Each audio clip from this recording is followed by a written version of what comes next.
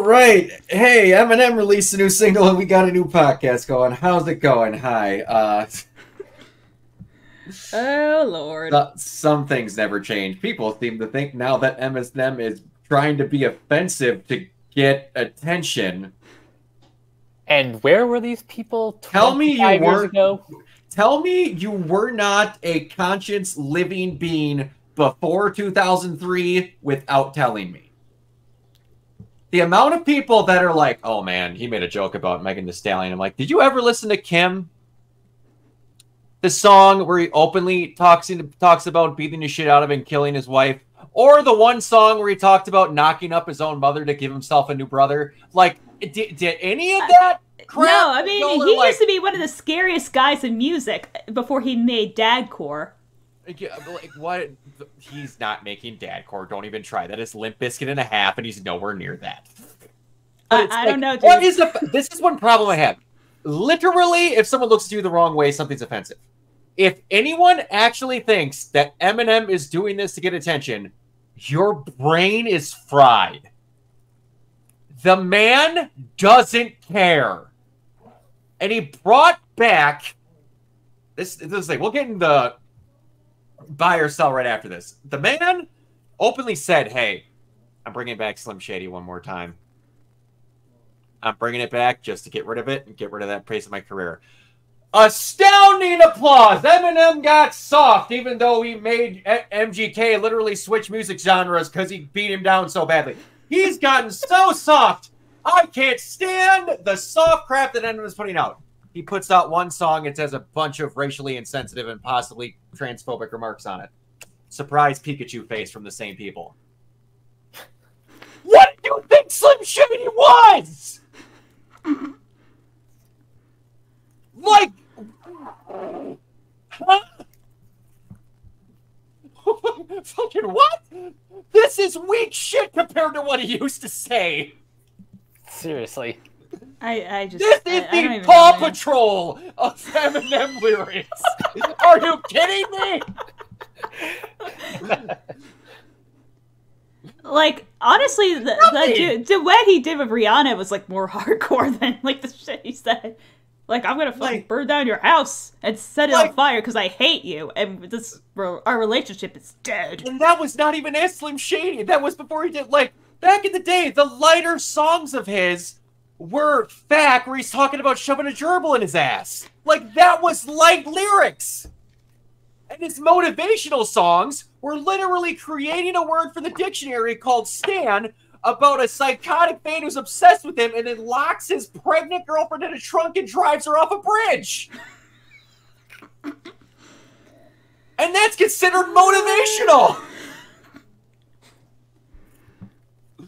But yeah, don't worry. The generation that thought the cool thing to do was to eat fucking Tide Pods is going to cancel Eminem. Yeah, let's go with that one. I'll never forget when Gronk said, hey kids, yo, don't eat Tide Pods. You know what started that? I can track it back. I know this is a tangent, but like, you know when the whole Hawaiian pizza thing like really went off, where everyone literally considered you the spawn of Satan if you put if you put pineapple on a pizza, you are. But anyway, going on, that then became this picture that I'll never forget. They're like, if you thought Hawaiian pizza would be bad, just imagine if it was this. And it was a fucking pizza full of Tide Pods. And then I'm like, oh, that's dumb. I remember that being a meme that came across my Facebook literally 100 times. I'm like, haha, that's funny. A news report a week later about a kid puking because he ate a fucking Tide Pod. So another damn thing that Hawaiian pizza did was start and you know what? As a pineapple pizza defender, I'm like, y'all are just stupid. And guess what? I also like to eat Peeps because I am evil. Okay, now that's I'll eat the Peeps and I'll put a fucking candy corn on top of it. You're eating radiated foam. What are you doing? Yeah, first of all, here's the thing where people fuck up with Peeps. You don't take that shit out of the package and let you eat it. Fuck up. No, because people think, oh, you put it outside the basket. I'm like, no, then it's gonna go stale, you stupid jackass. Oh no, because it tastes so much better otherwise. That's one I can't get it. I have tried a peep in every form imaginable, and I feel like I'm eating a deceased relative every time I bite into one. Like, there's nothing evil about peeps or candy corn. Okay. You're bringing up the second worst kind off the bat? If candy corn... We're going to bring back up Limp Bizkit again. If candy corn and peeps were anything, it was the cover of Behind Blue Eyes by freaking Limp Bizkit. Oh, Jesus. That is the equivalent in music. What are you nerds talking about now? This woman is trying to defend peeps as a good source of food, and she's wrong! No, I'm right. You just don't think as galaxy-brained as I do.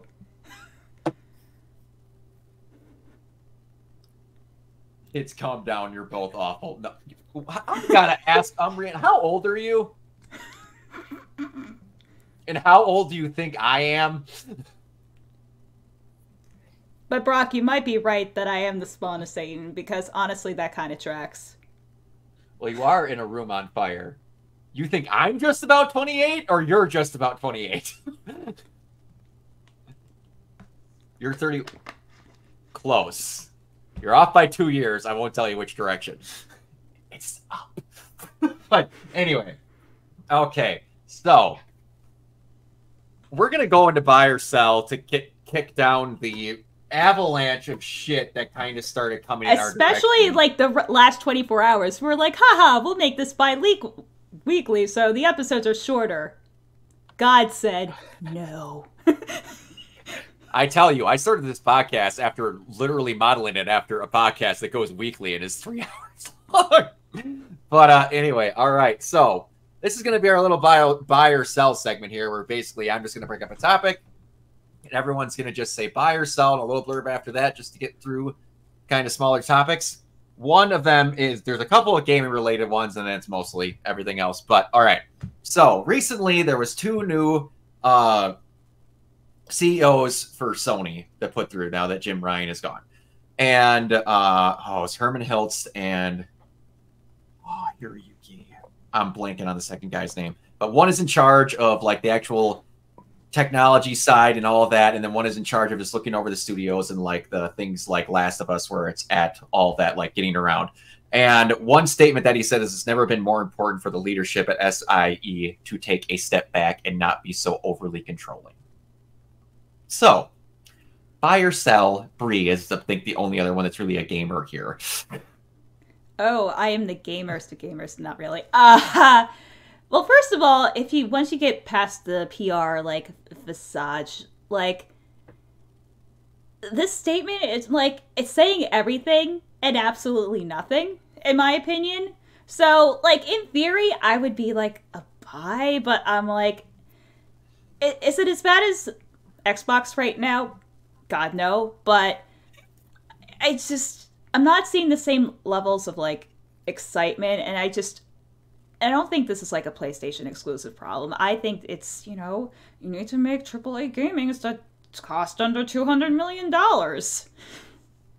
And there is a bigger problem that I didn't get to mention last week that I'm not going to go on a big tangent, but I'm going to mention it here.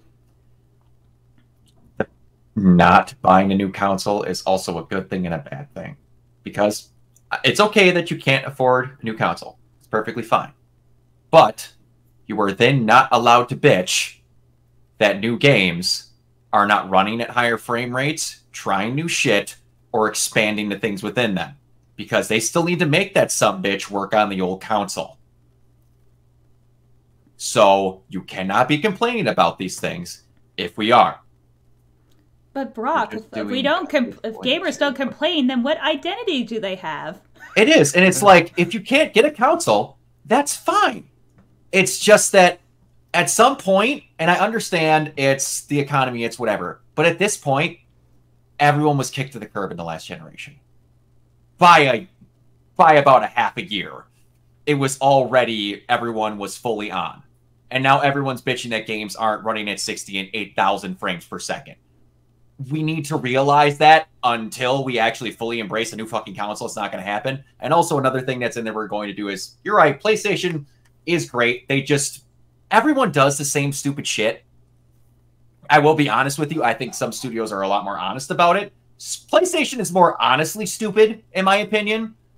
It's gotten slightly better in statements since Jim Ryan's gone, because Jim Ryan will just come out and say a thing and be like, I know it's dumb, but I fully believe in it. Versus we'll get Uncle Phil who says everything's fine until I change my opinion 5 minutes from now when the fans don't like what I said. But anyway, moving on. One thing that, to preface this, in Ghost of Tsushima, the character that I'm about to mention, I believe is in his 30s. I believe. I could be horribly wrong. But Hiroyuki Sanada is in talks starring in Chad Stahelski's Ghost of Tsushima movie. The guy looks like he's more in tune to play the father or grandfather in this than the main character, who's meant to be the kid inheriting everything, deciding where he wants to go to be an honorable samurai or the ghost. So, buy or sell. Just, I guess, the fact that Sanada that is going to be starring in the movie, Mike. Oh, that's an easy buy. Like, I honestly don't care who he's playing as long as he's in the movie somewhere, then that's a win.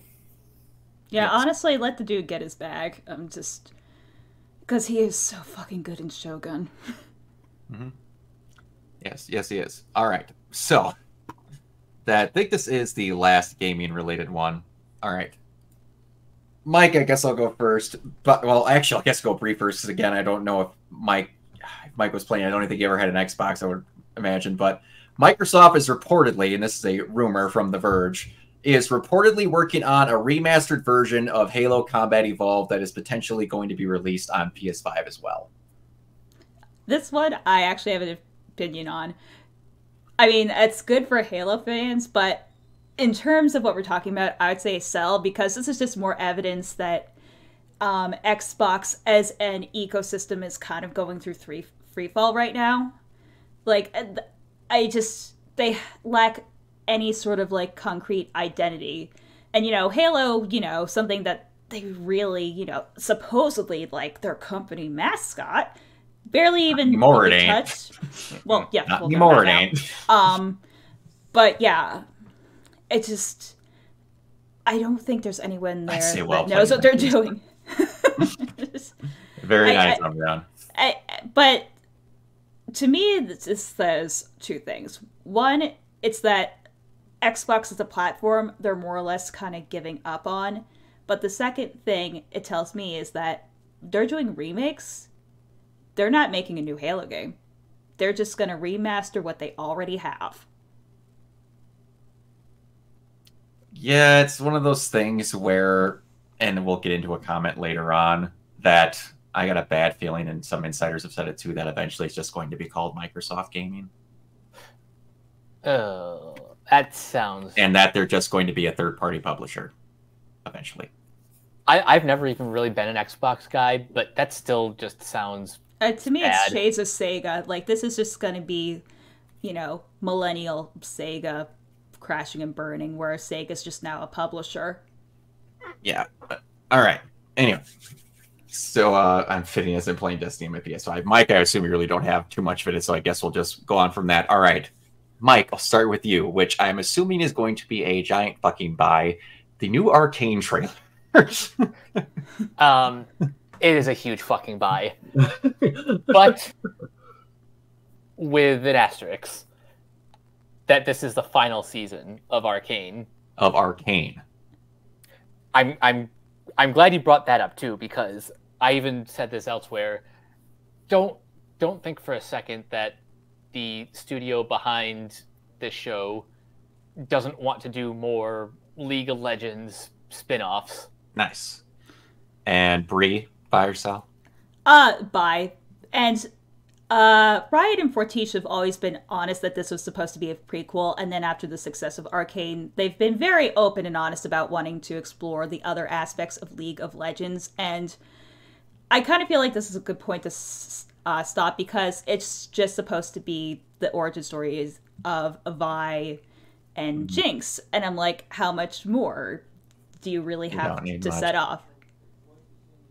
And what my favorite thing about this is I know what you're gonna say. I can tell where the split happens between people that know where Vi goes and people that don't know where Vi goes, because this whole trailer's going on and it's fine. They're like, yeah, we're okay with Vi possibly having sex with a hot lady cop, but Vi putting on a police uniform, fuck that horse shit. Despite the fact that it's shown that in the game, if you played it, that she becomes an enforcer. Yeah, and that's part of her story from the start. Look, I don't even play League because I have self-respect, but I even fucking knew that. You know, Vi the Enforcer, Piltover's finest. I wonder what their arc's gonna be. But on a serious note, I'm kind of interested since Arcane seems to be like the new canon, because League and like canon lore is kind of an oxymoron. So that's the thing with Riot, though. They've talked, this is like the decade long trying to get this thing made. They have had lore for League of Legends that they've been weaving to wait to actually make a show of, and they just sprinkled horseshit into League.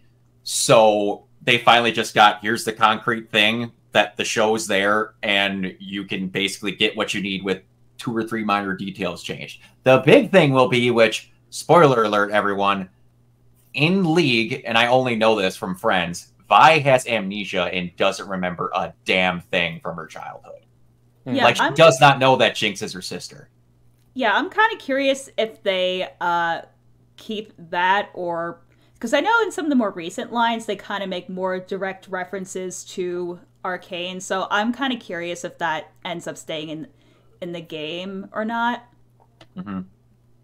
And it's just, I have a good feeling that at the end of this, that whether they do the thing or not, it's going to end with a flash forward of those two looking, everyone looking how they look more closely in current whatever. It's just going to be lifelines of people, which is fine. They're going to have to come up with a good title to link all this stuff. I just have a feeling it's going to become a League of Legends tale, because you can't just do all these and then people are like, oh, it's League of Legends. You're going to have some sort of connector. And well, that's probably why they put League of Legends at the end of this trailer. Yeah. But speaking of that, also something I'm very happy about. Buy or sell, Bree first. G-Kids acquiring the home video rights to Arcane. The biggest fucking buy, and the fact that it's getting a 4K release too makes me so happy, because I refuse to pay for 4K Netflix. And Mike, I assume sell? No, this is a big buy. This is a buy for G-Kids more so than anything else, because they are really doing a great job getting into the home video market. And I hope Netflix does more of this.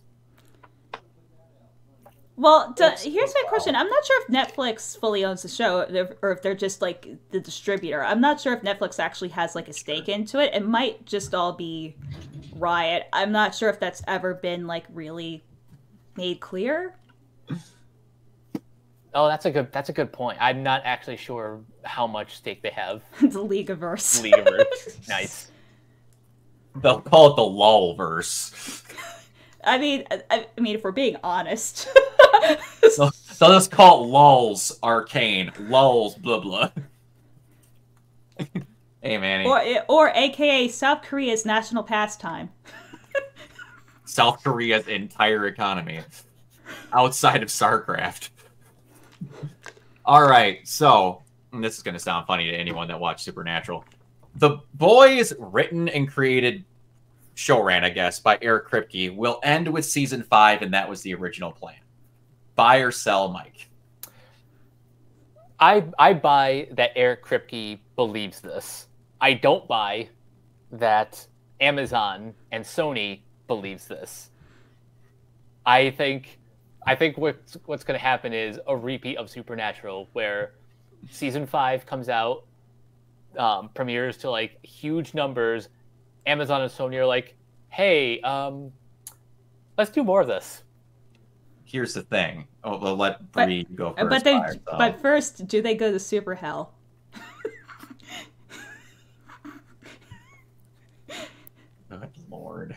Buy or sell?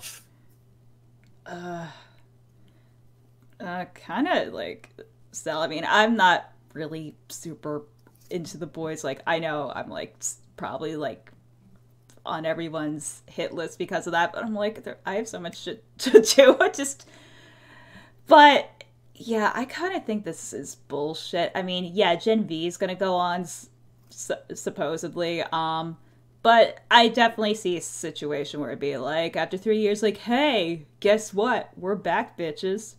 The thing here is, again, if I was Amazon here, I would almost imagine that Kripke, after the horseshit that happened with Supernatural, which everyone needs to remember, if anyone watched the last episode of season 5 of Supernatural, there's a very clear 30 seconds that are tacked on to make that thing have a season 6. That if it wasn't there, would have ended how Kripke wanted. And Kripke left the show. He didn't keep running it. That's a real clear inconception that they're like, well, he didn't stop it. It wasn't his choice. He left because he didn't want to do it anymore. I could see with this where it's like, wow, you got really good 5 seasons. Do you have another fucking show that you'd like to make that's just as big? Because at this point, they're going to run out of comic material if they make it to season 5. And Kripke's is adapting. He's not making new shit up. He's not. And if they lose Kripke, they're going to realize that, oh, wait, what happened on the other one? Oh, wait, it was shit for 2 years until they found a better showrunner. I didn't make something else. Honestly, and I know it's not perfect, Amazon's pretty good at doing shit well. Recently. Mm-hmm. You're looking at their run of shows, if you're going to compare it to anything else, they kind of just let the shit go. And if they're going to do anything, Gen V could very easily be the other thing, because I don't know if there's Gen V comics or what it is, but I think Gen V is like pretty original. You ain't going to have shit to go off of on the other one, because if you get rid of, guess what? If you go through with it and you get rid of Homelander, the show's done. I don't care if there was comics after it. The show is Homelander and Billy Butcher. And Billy Butcher has super cancer, and Homelander's going to die. So I love the rest of the characters. I'm not watching a show that doesn't have them in it.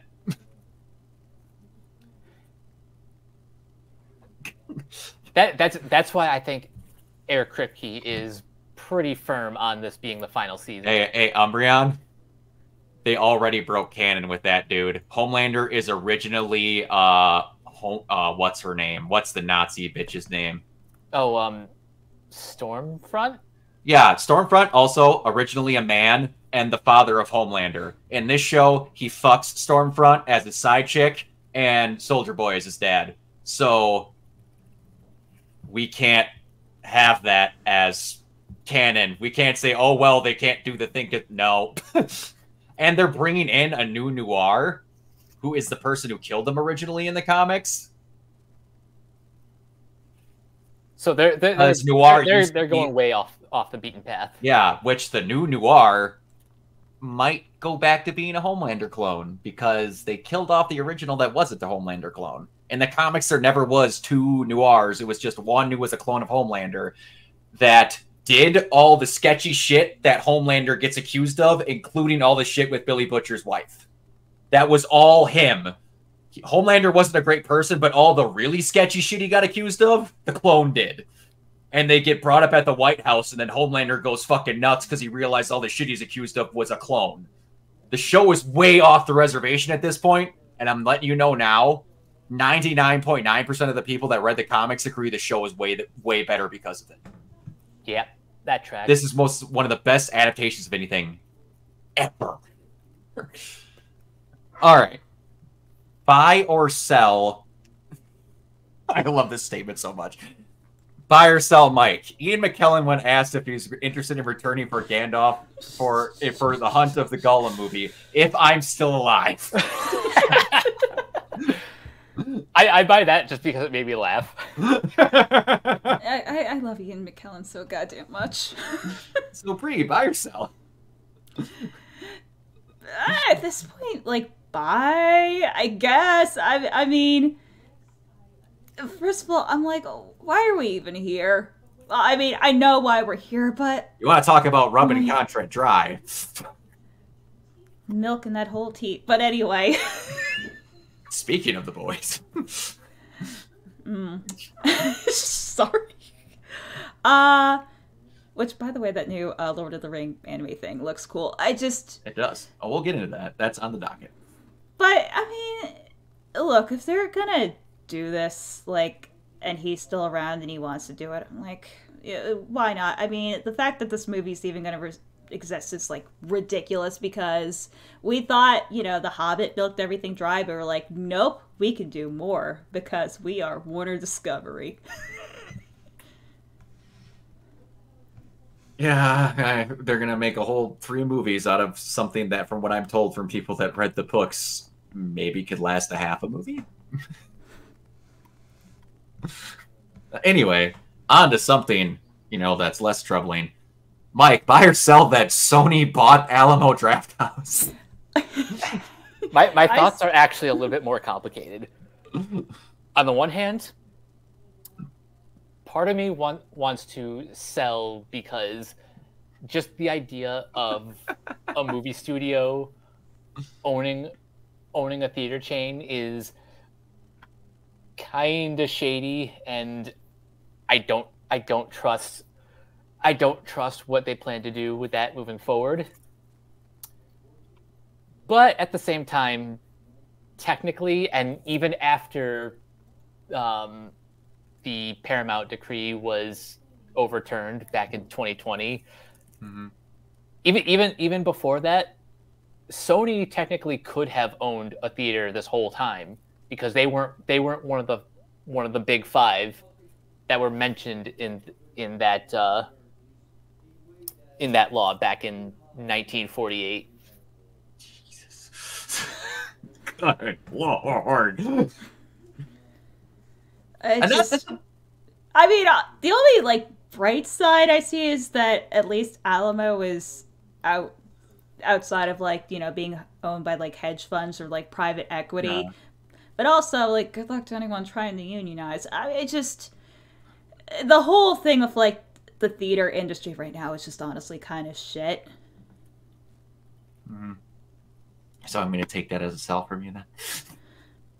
Probably a sell. I have complicated feelings, and this just might be a me thing, but just all the discoursia, are surrounding cinemas and movies and TV. I'm just kind of done with it. It's all a mess.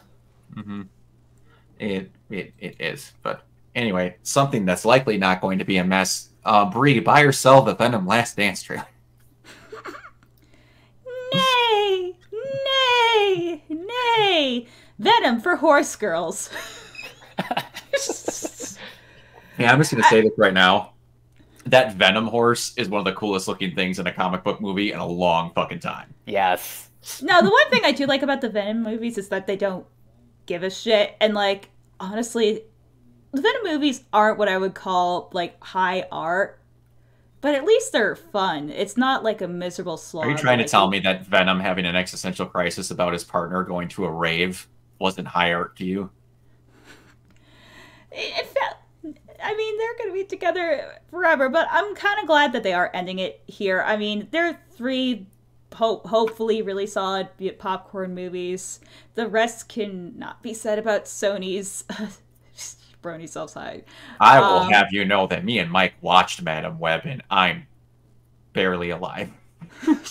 that was a movie. Was it even technically a movie? It was on film. It is the legal definition of movie. Okay, but going off of that, I mean, the Venom movies have been the only Sony thing that's been okay. Is it a little bit out of date with modern superhero standards? Yeah, probably. That doesn't mean that they're not fun, but I'm kind of glad that they're ending it here and it's not overstaying its welcome. Yeah. Mike, buy or sell? I buy for the horse alone. But, yeah, honestly, I just like how, carefree these movies are, and Tom Hardy just going completely Cocoa Puffs in that role. This version of Venom is one of my favorites, just for how brutally honest they make the Venom symbiote. Like in the second movie, when Carnage shows up and he sees him in the theater and he goes, "Death to you, father." Holy shit! And he reverts back. No. We're not doing that. And then when he's on the plane and he sees that like quadruped crawler, just goes, "Jesus Christ!" He goes running away. But you know what? If anything, I feel like the Venom movies have more than apologized for whatever the hell Spider-Man 3 was supposed to be. I mean, is it the best version of Venom? Probably not. But again, these movies are a lot of fun and like ultimately harmless. If you want the best version of Venom, you have to watch Spectacular Spider-Man. Well, yeah. That is pretty up there, but I will tell you the fact that I got a version of Eddie Brock sitting down in a church praying for God to kill Peter Parker, that moment I'll never forget. I just love how we had a studio go, all right, we need a slightly bulkier guy who could intimidate Peter Parker and make the Venom symbiote look like it'd be an imposing force. I know. Foreman. Topher Grace. Yeah, that'll show. Foreman. Who in that office didn't go, the dumbass from that 70s show, that kid? Like, we could have anyone else. Anyone. We could have J.K. Simmons play Venom, and it would be more believable. Topher Grace was no one else available. I love Topher Grace, but Venom? He should have been here. That's like, he's more appropriate for Harry Osborn. And you know, in an alternate timeline, that probably would have happened. Yeah. All right, so another small gaming one. Buy or sell, I guess, Bree first. Silent Hill Remake 2 producer admits Konami wanted to make a litany of changes, but Blooper Team resisted. Oh, Konami. Fuck you. First of all. But yeah, you know, the weird thing is that, and I'm not sure if this exactly pertains to this, but everything I've seen about the Silent Hill 2 and like over like correcting it's so weird. And like even people who were, I don't want to get political or more like left leaning, they're like, no, these changes are stupid and dumb. It just, the one thing that kind of grinds my ass about modern gaming is that we're like over correcting stuff. I'm like, you're allowed to have characters to be sexy. The issue was you made all of them that one body type. We didn't say, no, you can't do this ever again, because women game too. Women like that stuff. And people don't understand. The issue is you need a diversity of body types and looks, not that, oh, she's showing cleavage and too much skin. So I'll take that as you buy that they're not changes. Silent Hill fans just wanted to look at Pyramid Head's ass and just have a nice remaster. I don't think they wanted this. Mike, I don't know if you have too much of an opinion on Silent Hill, but all I can really say is good luck. All right, I'll have Mike go first. Mike, buy or sell that Shawn Levy might be directing Avengers 5? Sure, why not? I buy this. Because he works well with an ensemble. And that's basically what all these Avengers movies are. Like, people who are getting upset about this choice need to take a look at who directed the other Avengers movies. I love those movies, but none of the filmmakers have ever been, like, top-shelf talent. No, they're like, can you do this job in a reasonable manner? Because I wouldn't call the Russo brothers, you know, the auteurs of our time. No, absolutely not. No, it's a Kevin Feige show, and it's like, look, you just have to make sure all the cogs going together. And I mean, that's one of the biggest criticisms of like the MCU, and I think that's valid to an extent. But to be fair, I think for some of the smaller films, maybe not so much in Phase 4, but in the past, like there's definitely still, you know, their own individualistic identity, and to say that they don't is just completely and utterly false. But, you know, I guess Marvel, like right now, they just seem to be going through a little bit of an identity crisis. So I think anyone that can kind of like steer them into more known waters and kind of get them through this transitional period. I mean, look, as long as they can do their job, I really honestly don't care. Yeah, that's where I'm at.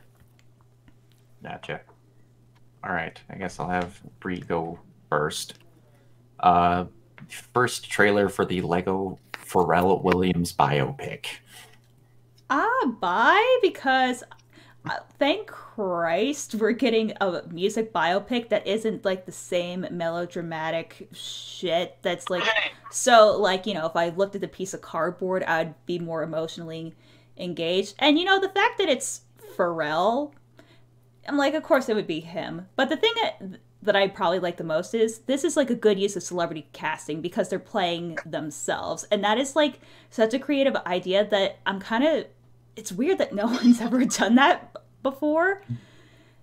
And it's really interesting that this is the first Lego movie that Universal makes on their new contract since WB's rights lapsed from the Lego group.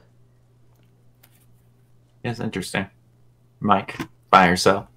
Oh, I very buy this. And just to add more to the filmmaking side of things, this is directed by Morgan Neville, who did the incredible Mr. Rogers documentary, Won't You Be My Neighbor?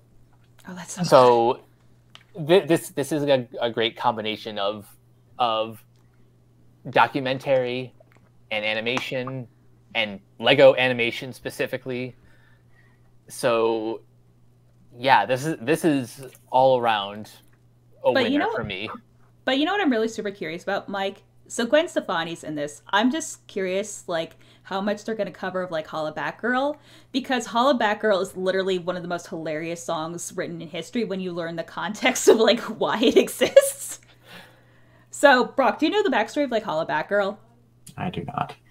Okay, to make a long story short, Courtney Love basically got into a beef with Gwen Stefani that she was making, like, bubblegum pop music or whatever. So 36-year-old Gwen Stefani decides she's going to make a diss track. And then Pharrell comes up with this, you know, high school, like, band stuff. And if you want to ever feel the heat of a nuclear blast of, like, this is 2004, watch the music video for Holla Back Girl, where Gwen Stefani literally says, and I quote, "Oh, so kawaii." I don't get. No, watch it. I'm like, it is literally like you just get like full in your face. Like it is like a full on like nuclear blast of like holy shit. That was one song that anytime I heard it in middle school, I wanted to put a gun to my head. So I think but Gwen taught us how to spell the word bananas. I was aware beforehand, and I'll be aware afterwards. All right. I don't think that these are both actors that I have not heard of, so I don't know if I'm excited about this or not, but the Watch Dogs film that I keep forgetting is a thing because I didn't know it was a thing. Buy or sell that Tom Blythe is going to star in it opposite Sophie Wilde. Mike. I buy this for both of them. So for those who don't know, Tom Blythe was in the most recent Hunger Games movie, and Sophia Wilde was in a horror film directed by, I don't know if you know the YouTube group Raka Raka. I do not. I know the old diss artist named Raka Raka Ali.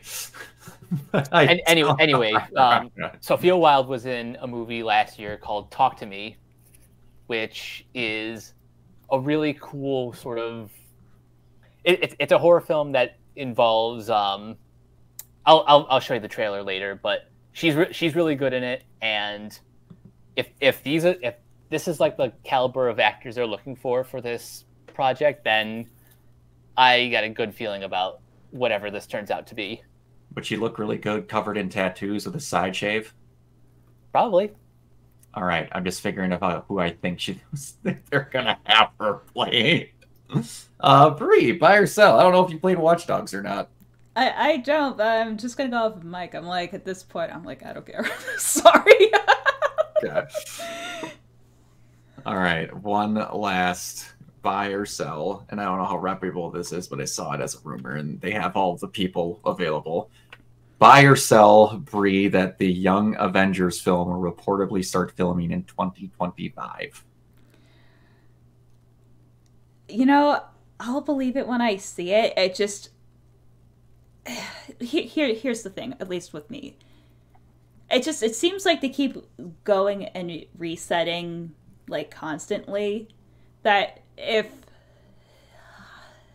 Thunderbolts sees 2025 between all the research, like I'll be legitimately surprised, because I feel like this is just something that Disney and a lot of the other big studios are just, I mean, even going to later, like Cartoon Network, like I think people are just throwing shit at the wall and hoping, what sticks. I mean, if it films, it's great.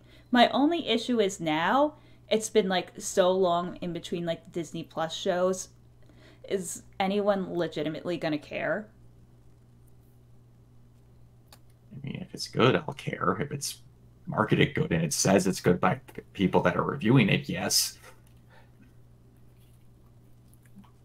Mike? You seem to have thoughts. Yes. Well, couple things. One, Thunderbolts has wrapped filming, so I'm more than positive that it will make its 2025 release date. As far as this rumor, they didn't specify when in 2025 , so this could mean anything from they film in the summer. It could mean December 31st. Yeah, it could be anything. I am taking every single Marvel rumor, including some that we'll be talking about later today. I'm kind of taking all of it with a grain of salt until two things. One, Comic-Con, which is next month. And two, D23, which is in August. So until those things start to like crystallize their announcements, I take nothing at face value. Gotcha. All right, so yeah, we're gonna start out with some gaming related news, and I'm gonna skip one or two over. So Call of Duty, Mike, an average big game used to be like 100 gigs, and that was considered a lot. Call of Duty, which is just a game filled with maps that people shoot each other in. And keep in mind that Google Flight Simulator that has a map of the fucking planet is 150. Black Ops 6 is 300 gigs at launch. And it's classified as DLC on Steam. I'm sorry, what? It's just insane bullshit. That's another reason I'm like, compression, what does that mean? No one knows how to anymore. No one knows how to compress a damn thing. What is going on in this game that it needs 300 gigs? What is going on? That people bitched that you could only get like 3 or 4 games in a system because now it's got the terabyte hard drive. Almost half of your terabyte. This, when it's done, will likely take up an entire hard drive of a stock system in this generation. Ridiculous. And it's not needed at all. there's like 15 maps, and you shoot around online. This same game was maybe 60 gigs 2 console generations ago. And it's not because they need to look that much better, because they don't. What is it? But here's, like, the thing, too, is that, like, in theory, you could probably get, you know, for, like, 300 gigabytes, you could probably get, like, most of the Nintendo Switch library for, like, the last 2 years on, like, the same amount of space. Like, it's fucking ridiculous. Because it's like, why buy a game? Which, by the way, according to some parties, so you don't actually own it. So, in theory, if it's just like a DLC code and it's not like an actual content on a disc, then you just spent, what, like $70, $80 for a one-time thing that you're never going to play again? Like, what the fuck is that about? Yeah, that's good old Ubisoft there for get used to not owning your games. I'm like, cool. I just... Yo ho, a pirate's life for me. Anyway, so also, and I've been told by people that were at this event that they were told to cheer for everything, but at a local IGN event, or a post that was mostly by IGN, where they were interviewing Phil Spencer about taking away people's jobs from a successful company, they told the crowd to cheer through like a sitcom fucking sign. Everything's fine. And Phil Spencer dodges the question by going, I need to run a successful company and need to make hard choices. Okay. Then why did you get rid of a company that was successful? Why did you spend almost just shy of $100 billion on a company that you didn't need? I don't think those are good business decisions, Philip. Mm-mm. And then after that, in an interview, he's after Xbox is in a really good place, that more Xbox first-party games are coming to other platforms, says Xbox boss Phil Spencer. You're going to see more of our games on more platforms. We just see that as a benefit to franchises that we're building. What franchises did you build? That's to say, like, which ones? I'm like, where, like... Call of Duty? Skyrim? All these companies that you went, oh, that's really successful. What if we just owned that?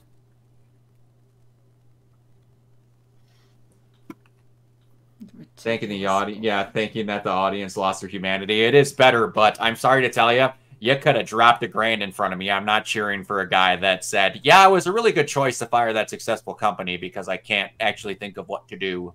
And I can't take a pay cut or take responsibility for my leadership decisions. No, it's the workers that are the problem, not the fact that I need a third yacht. No, and not the fact that Sarah Bond, who, God, I had faith. Sarah, I was so excited that new blood was going into that management team, and then you shat all over it by doing a 10-minute spiel about game preservation and then announcing 3 all-new, all-digital consoles. Game preservation? That's not how that works, Sarah. Nope. I just don't know why their messaging is like so all over the place. I'm like, it's honestly, I'm looking at it from a communication standpoint. I'm like what the hell is going on? Do they even have a communication team? It's just like, there just doesn't seem to be any consistent messaging at all. Because at least, you know, if you're spewing bullshit, be at least consistent in your bullshit. No, I agree. And that's one thing that I will say, like what I said about Sony. They will be consistently stupid. They will be dumb. I've never said Sony is a 100% smart company, but when they're stupid, they will act as if it was a smart decision. And then we'll run with it until it goes away, and we'll be like, we screwed up. Kind of sometimes, but we screwed up. They won't just go, yeah, we never meant for that to happen. It was an accident. We actually had something else planned the whole time. How do you have Matt Booty, Phil Spencer, and now Sarah Bond that all can't stop lying? At all can't stop. contradicting even their own other people's statements out of the three of them. They just can't stop. I want so badly for there to be good Microsoft games, and they're starting to come out with them. Stealth of Midnight, that new Perfect Dark, a lot of them look really cool. But you need to stop lying. Ay. Anyway, which is what's something I'm going to go on, which is one reason why, again, for maybe my favorite worker at all of Sony is the guy who develops their consoles, because he's the only person who I think actually likes his job there. Mark Cerny, who is the person who is the main engineer behind the PS4 and the PS5. It said point blank that when people are like, we need to make higher end PCs or whatever, he's like, I'm not making a high end PC. I'm making a console, and I'm never going to plan to make anything else. Which honestly, that's what you should aim for. People want console. The people that don't want consoles have the money to spend it on a PC. Yeah, like no one's going to buy like a $1,200 to $1,800 Sony branded PC. It's just not going to happen. No, and anyone who thinks that they want that is an idiot. Because if you're going to spend that much money on something, I would I am a giant Sony fanboy. If you say, yeah, I'm really thinking about buying that $1,000 PlayStation, I would slap you across the face and say, if you have the money to spend $1,000 on gaming, make your own console make your own PC exactly how you want to. You can still plug a controller into it. I mean, most controllers use Bluetooth anyway, so like literally you could put fucking anything into it. Yeah, and guess what? It's going to come to you either way. So if you're a patient person and you're willing to spend money, and most people nowadays, unless they have a really high-paying job, are patient in order to have money because you got to save it, buy a PC. I'm sorry. Anyone who has the brain malfunction to think that they are, if they want something that's as powerful as they think it needs to be, thinks that it could only cost like $600 is a moron, or anyone that is willing to spend that stupid amount of money, both of you are taking the wrong pills. It doesn't work that way. It doesn't. Just doesn't. And on the same path for that is one problem that I kind of have for gaming that he's openly talked about, how even he's questioning why games take 6 years to come out. And he's the person developing the stuff for the systems that go to those people. And he says, I can make the system as best as I want. A lot of developers are choosing to take 6 years to make a game. That is the path that they've chosen to take this, to spend all this in, because there's some games that come out in easier time that look just as cool and run just as flashy. They just don't have 600 hours of content in them. I can't remember who said the quote, but it was some developer or something, that a game is never finished, a game is shipped. It's kind of like the same thing with movies. A movie isn't finished. You're just done. You're done editing it. Yeah, a movie isn't finished. It's escaped. It's finished. I mean, it's the definitive version of it, but I mean, every situation with, like, development isn't, like, carte blanche. Like, this is, like, a singular issue that, like, oh, if we just fix this one thing, that'll make everything better. It's a lot of different, complicated, moving pieces. So, yes, art takes time to develop, and one of the biggest issues right now is these companies are selling games that, like, are just not ready for prime time. They're buggy and messy. So, like, I would rather have a game that I could play than having 12 trillion polygons and, like, real-time ray chasing. Because I feel like one of the modern, like, issues for the majority of gaming right now is, like, how hyper-realistic do you want to go? But developing that kind of tech takes time. And that often comes at expense of the actual experience, which is the game, which is kind of like the whole fucking point. It's like my favorite video game of all time until Horizon came out. Oh, speaking of what you said, was Banjo-Tooie. that's a fucking N64 game. Speaking of which, just to kind of side tangent and get, what do you think of that Lego Horizons trailer? I am going to lose my entire life once that game comes out. I'm letting you know right now. I didn't think I was going to be as hyped for that game as I thought I was. Not the best game shown at that console. Killer Bean was the best thing shown at that show. I'll tell you now, that and the Power Rangers beat 'em up that I didn't think I was going to get. But I am super jacked about that. And what makes it funny is that I don't think a lot of people are realizing this. That Horizon game is coming out on literally everything but Xbox. Which is just, like, could not write that better. I'm going to be honest with you.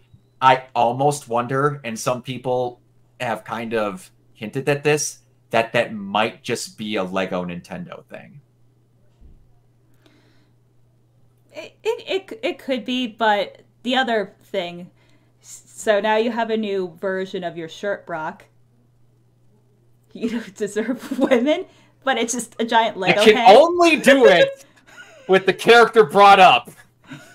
When I tell y'all that I am in possible conversations to get a commissioned piece of art to put on a t-shirt with that quote under it, I'm not lying. Oh, I've commissioned 30 different artists for the fan fiction that me and a friend wrote for 6 years. I have all of them in my Twitter. What, you don't want a yassified Lego head, Brock? No, it'll just be, I'll already tell you what it is. It's a picture of, you know, the Will Smith meme where he's like, yeah, with Jada. It's literally me and Rogue. Like, that is the photo in my head. And it's you don't deserve women underneath it. And like, I have another person that I don't know if Matthew Carnes will ever see this, but I'm telling you right now, I might commission someone to get the picture of imitating of him holding up a restraining order from Catherine Newton, like Josh holding up the restraining order from I'm this close to considering doing it.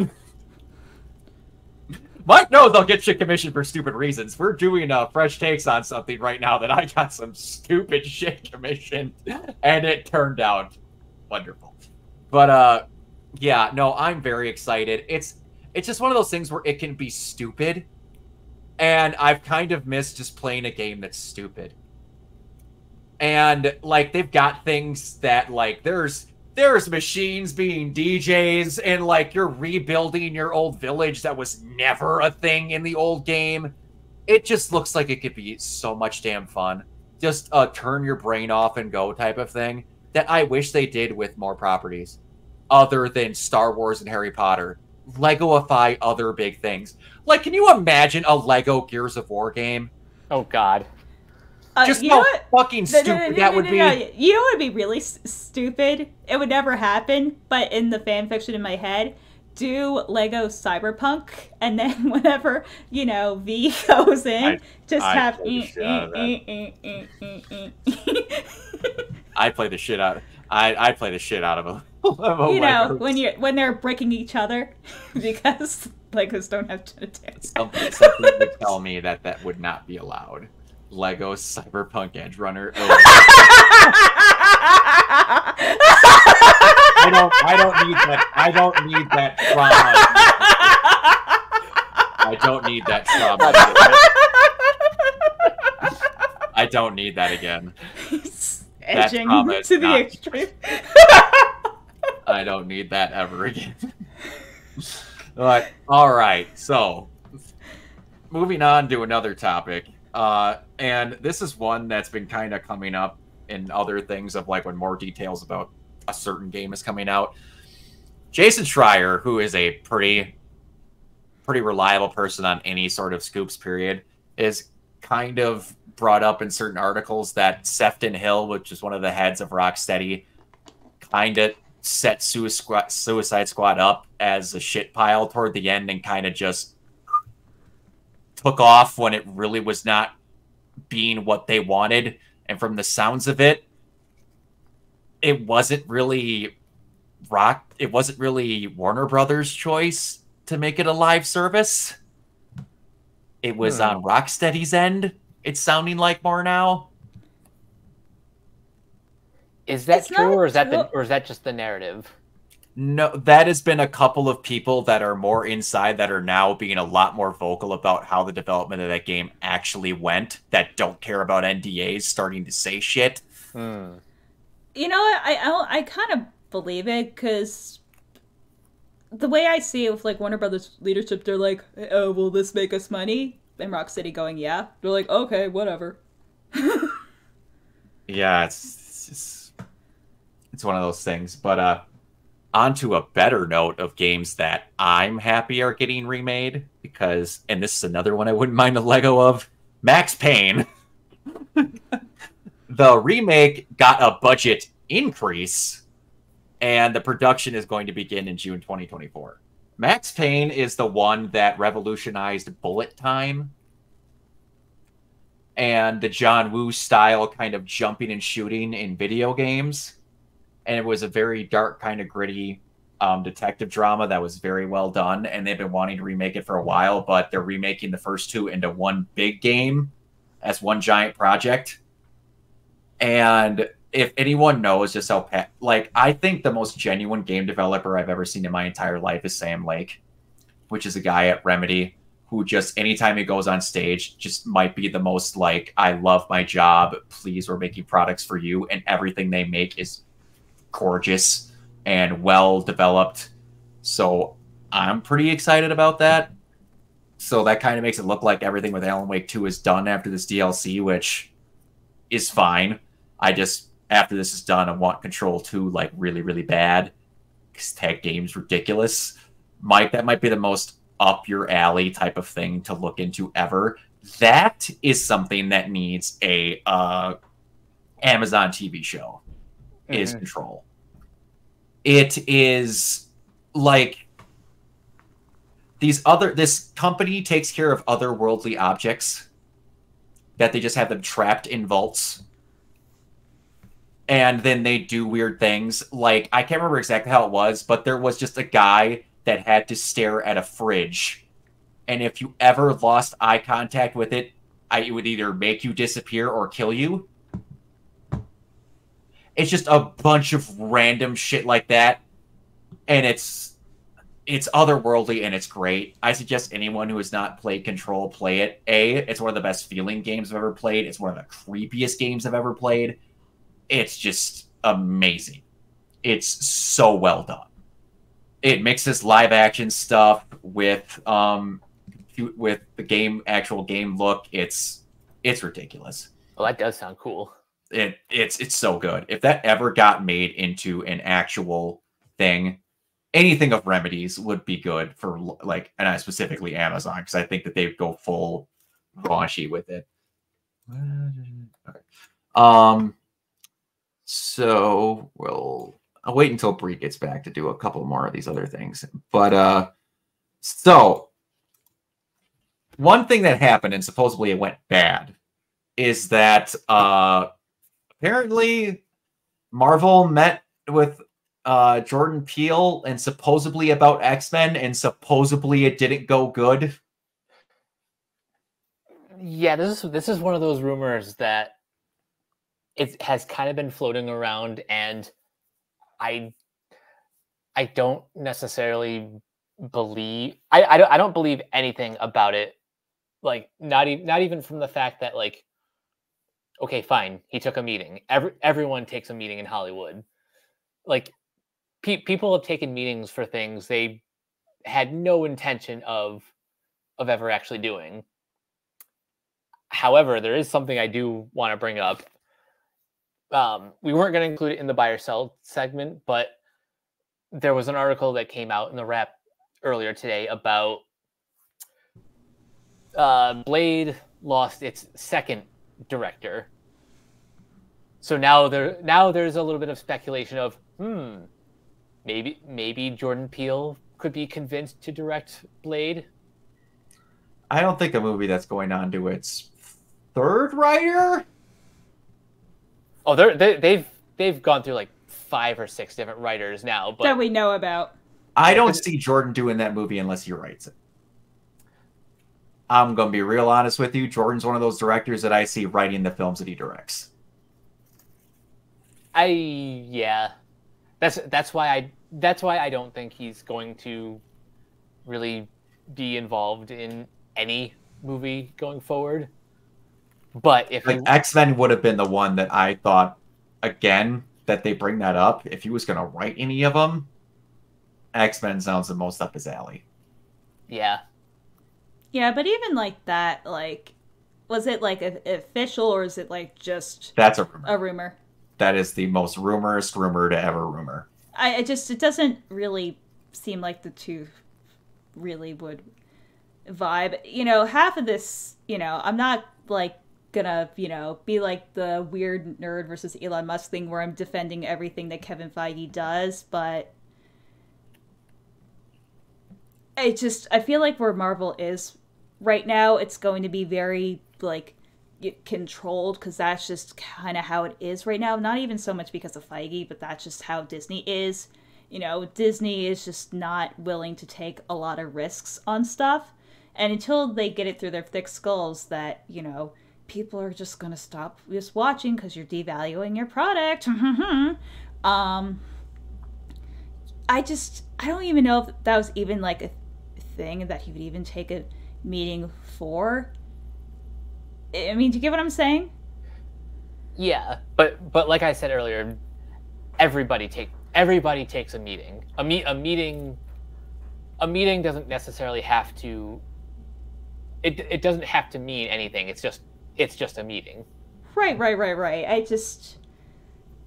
I don't know. I guess it's just because the whole like direction, and I'm not, you know, one of those people that's like, you know, Marvel's good, you know, Marvel's like evil, just because I think the whole discourse around Marvel and superhero films is like so blasé and old. Like, it's done to death. I'm like, if the problem were just Marvel, then I don't think we'd be having like a tenth of the issues right now.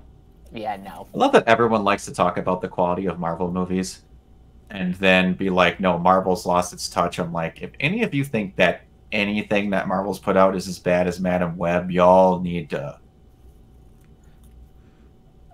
redo. Not even Madam Web, because Madam Web had a plot of a 7 movie stuck in a 2. Morbius had nothing.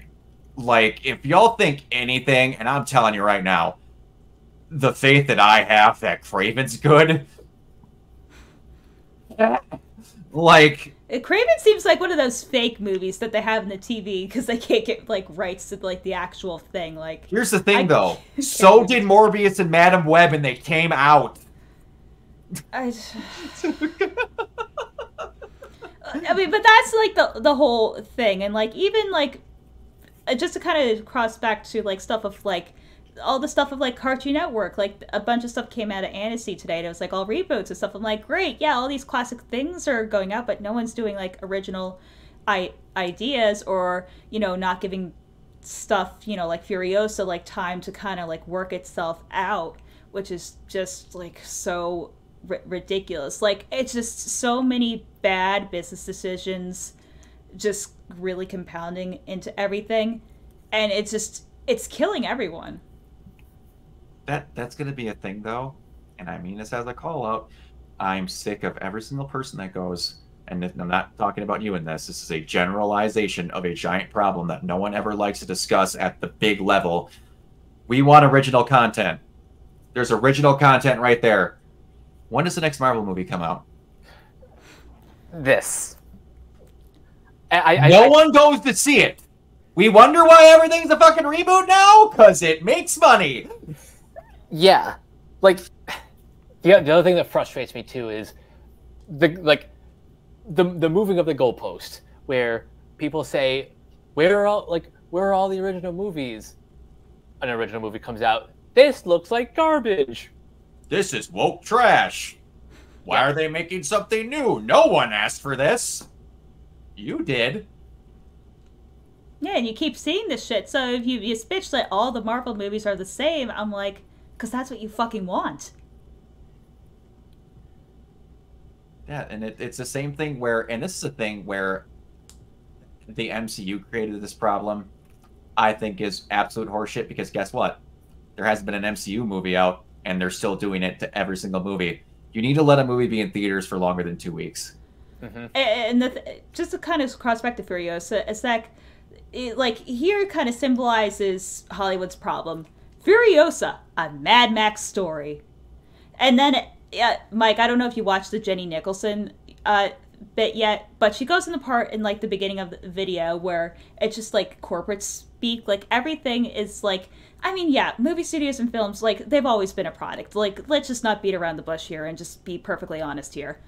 But the fact that everything has to have like, you know, this pinpointed like keyword phrase so it kind of pops up in search optimization, it feels soulless. It doesn't even matter if the movie's like good or not.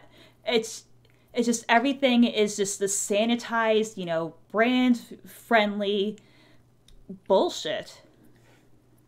Yep. Capitalism has pretty much taken control of everything. Even fast food restaurants. This is a slight tangent, but have you noticed how every single restaurant now looks all gray and monotone and very corporate? Yep. Yeah. And how it's like, and they're talking about that, like, that we need to make our money again. I used to get crap for going to Five Guys because my burger costed $15. It's less expensive than a McDonald's meal I normally get now. That's insane. I tell you right now, my ass is driving 45 minutes to go get my Five Guys than driving the 2 minutes to get McDonald's. Sorry. But, yeah. Anyway, so I'm going to crack through the few other gaming things we got now that you're back here. All right. I don't know if either of you watched the Dragon Age stuff, but they've changed the name of Dragon Age Dreadwolf to Veilguard, and they showed some gameplay. And it's just Mass Effect. It's even more of just Mass Effect, but medieval. And I'm going to be honest, I'm fine with that. It's not as classic of an RPG as it used to be, but the same people that used to run BioWare aren't there. So I'm okay if the newer people are doing something they would be better at than trying to be something they're not and being bad at it. And if I just get Mass Effect again, but with spells and dwarves... I mean, it's not the worst idea in the world. It's not. It's really not. And I'm going to be honest, we kind of got the switching it to from being more action-oriented away after EA bought them, but EA gave them all the money to make all of their biggest series, so we got one of the best trilogies of gaming with Mass Effect. So it's just kind of one of those things.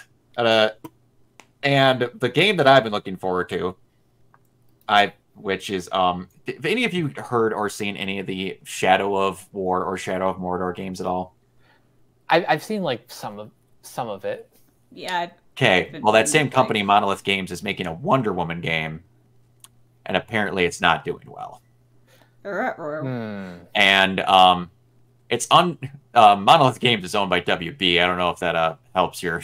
Yeah, I don't know, the fact that it's a Wonder Woman game. I don't know, just a little bit of a tip off there. Well, it's that, but here's the thing. Shadow of Mordor. Guy with sword, blocking ability, monsters. Wonder Woman.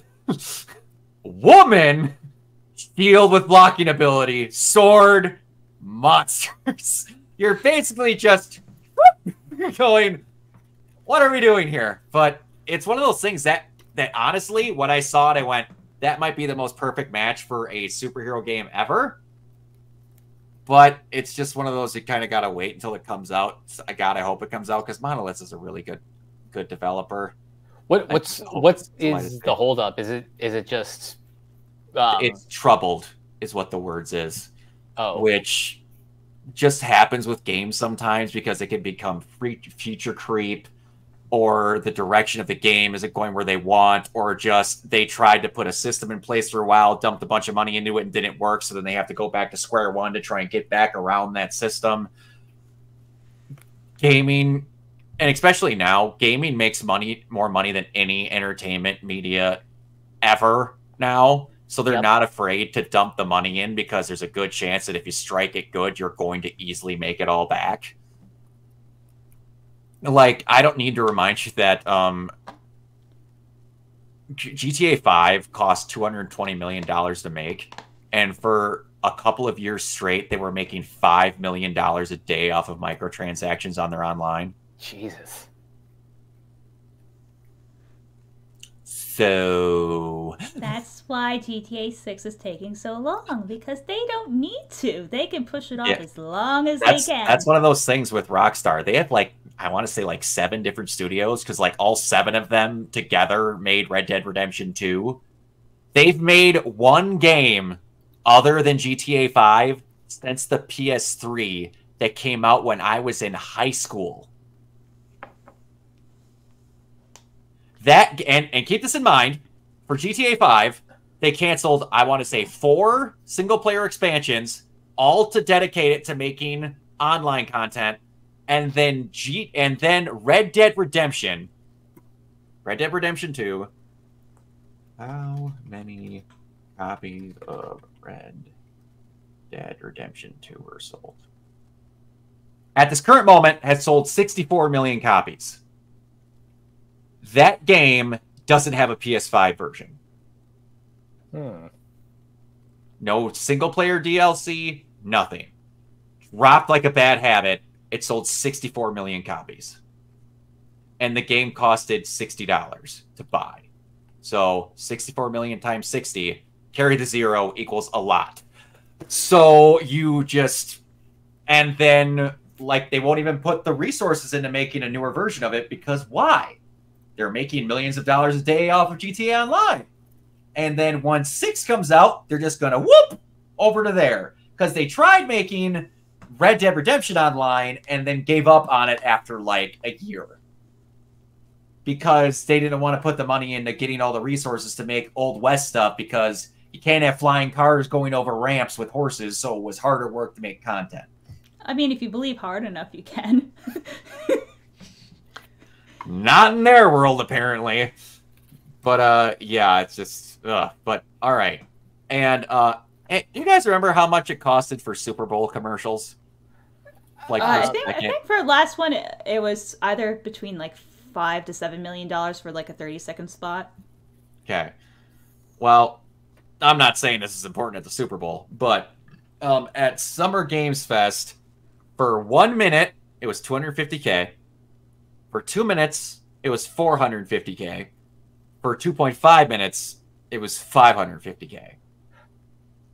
Wow. Those numbers are... It's just, the whole thing about Summer Games Fest is just absurd. I'm like, I get it, E3 is officially dead and gone, but I'm like... This is part of the reason why, though.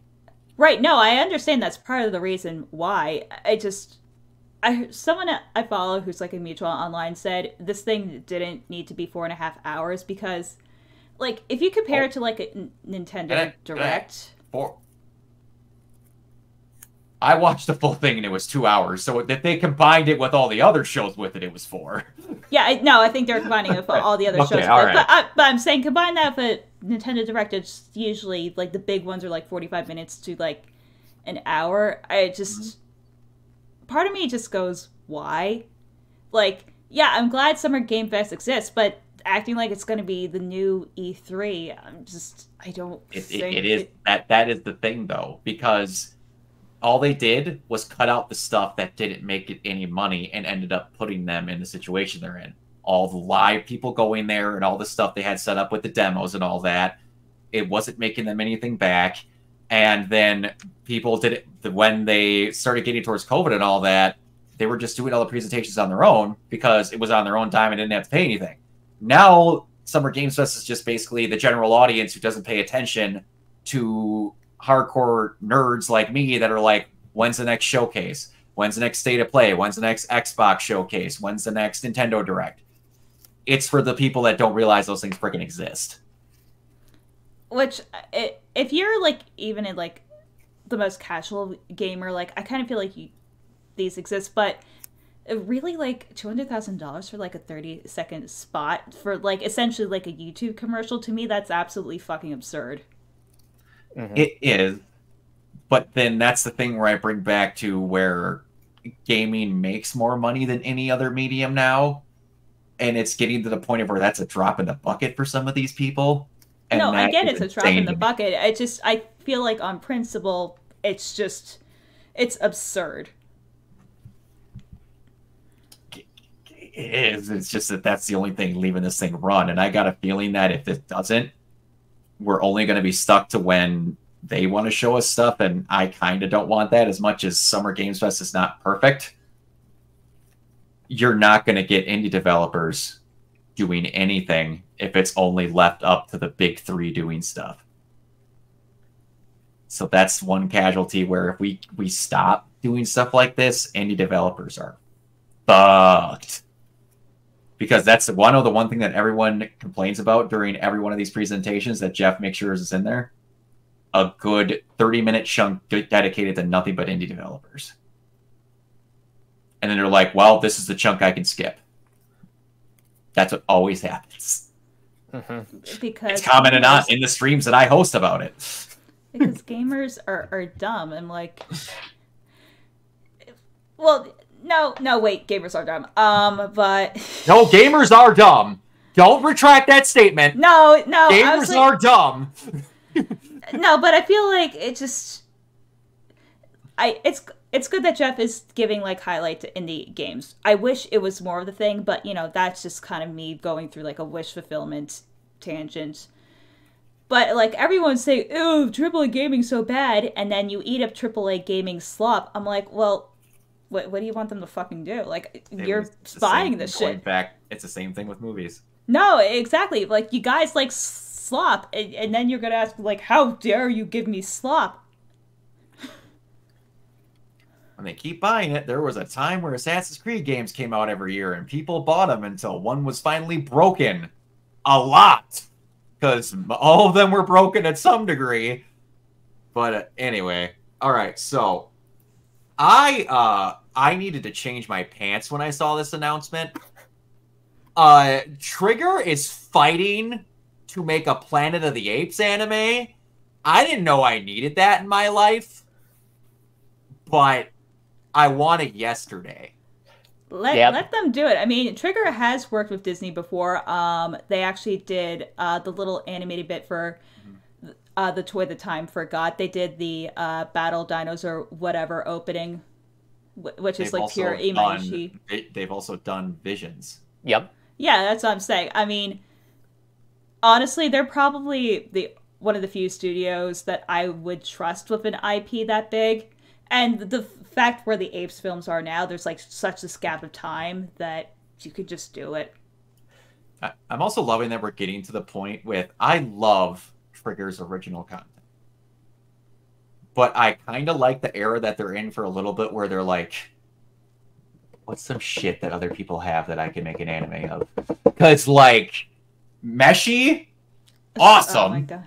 Cyber Runners, or Edge Runner, fantastic.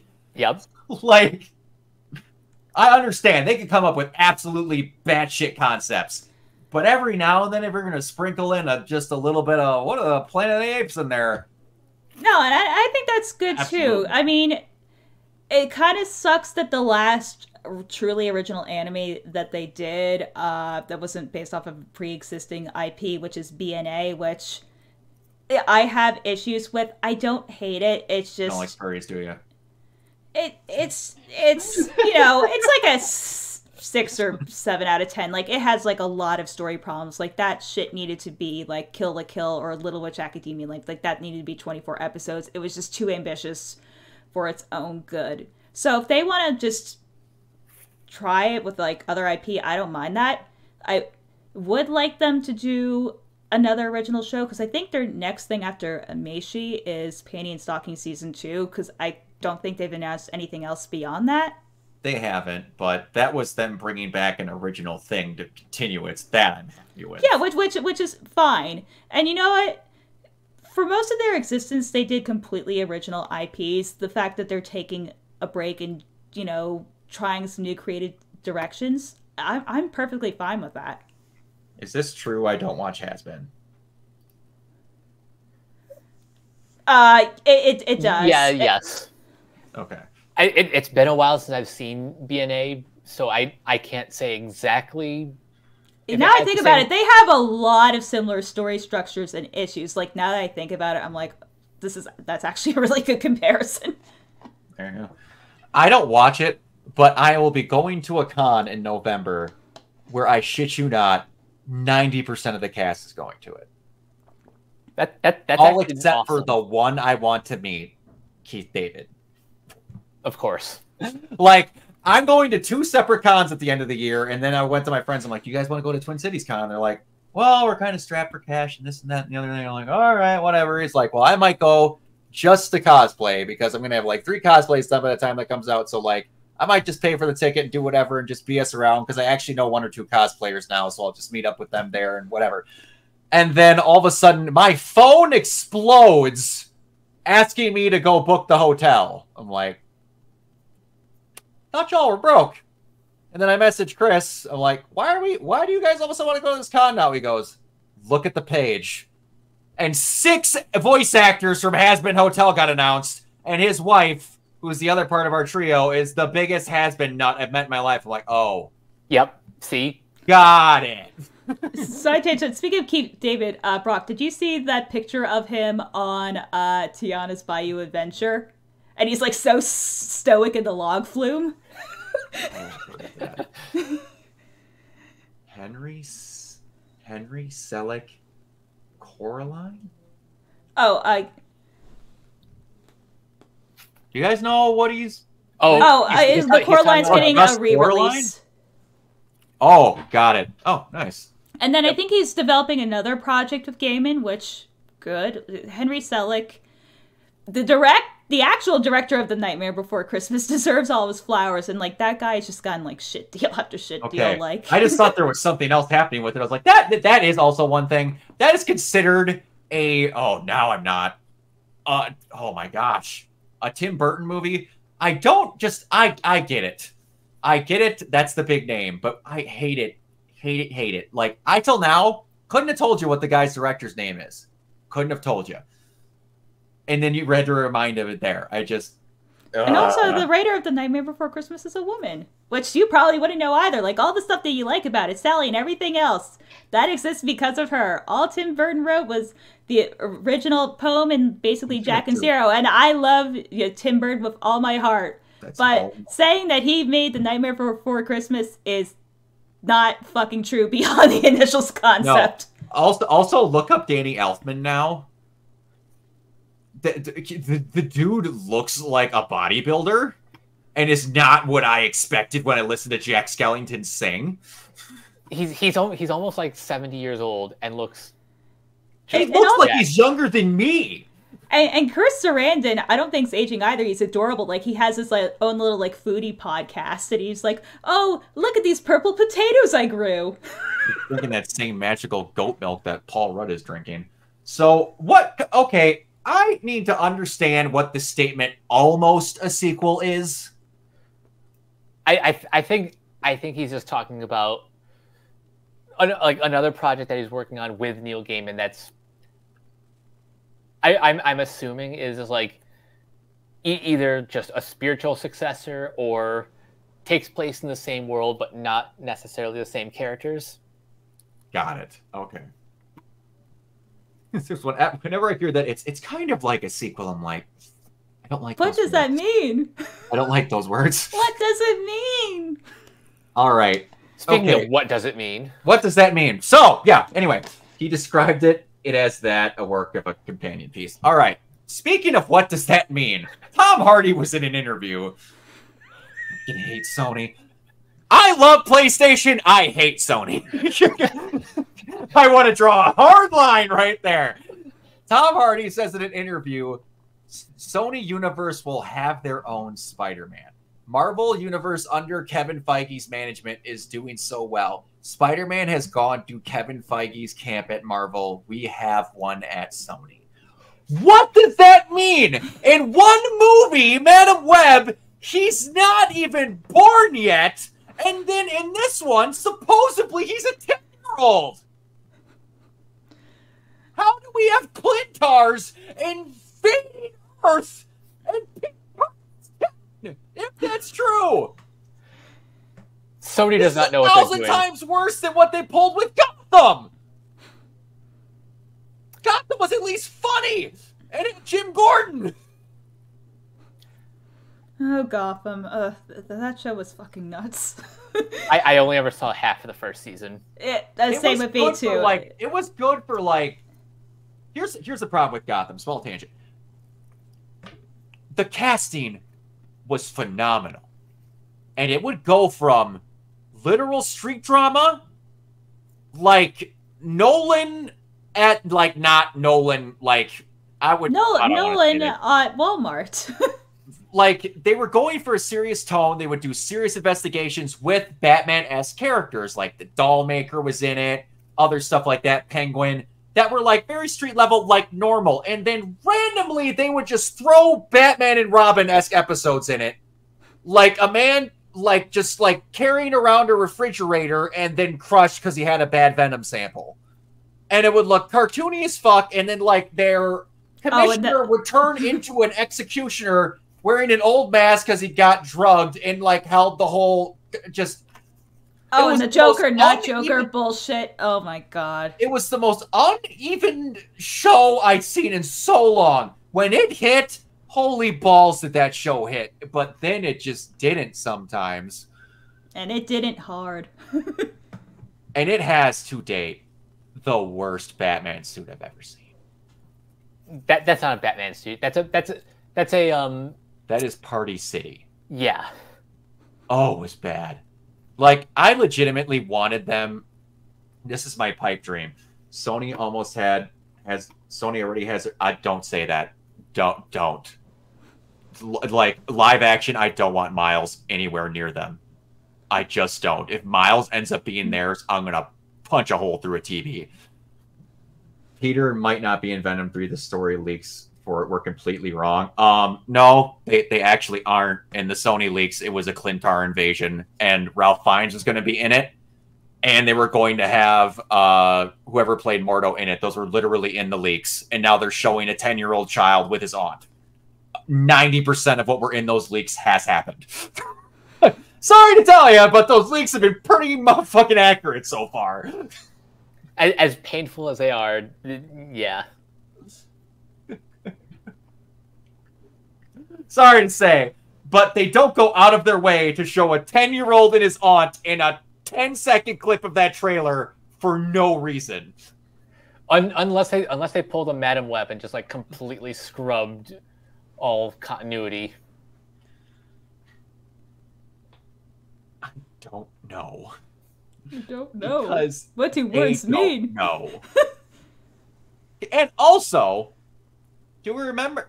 Oh boy, this is going to be for the people that watched it. Do we remember the end of Morbius where Vulture got shoved into this corner? I didn't watch it, and I know about that. Oh, Jesus Just Christ. wait.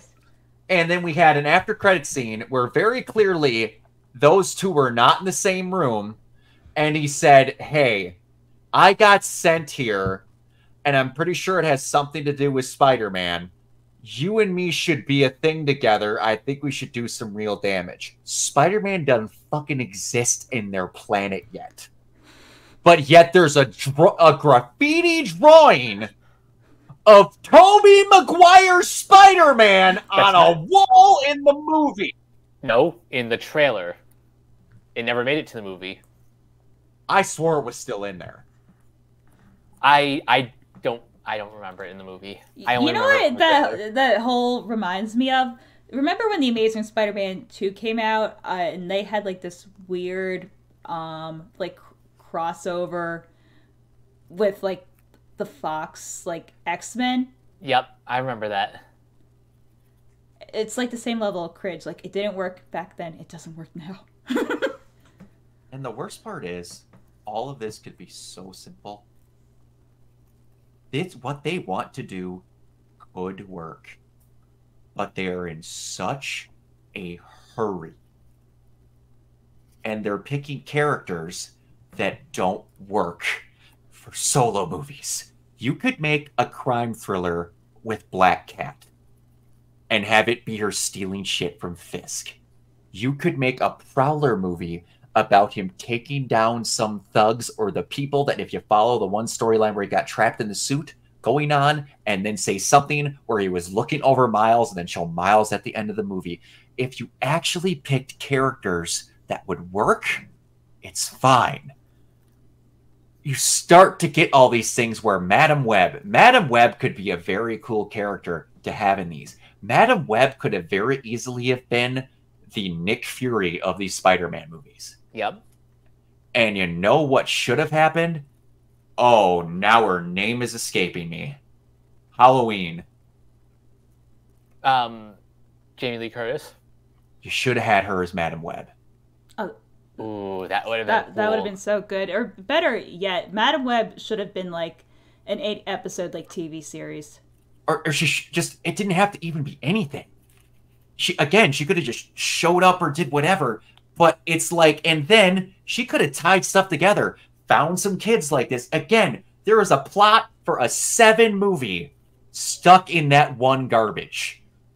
If there was just like 2 days of rewrites on that thing, you could have made that a somewhat acceptable movie.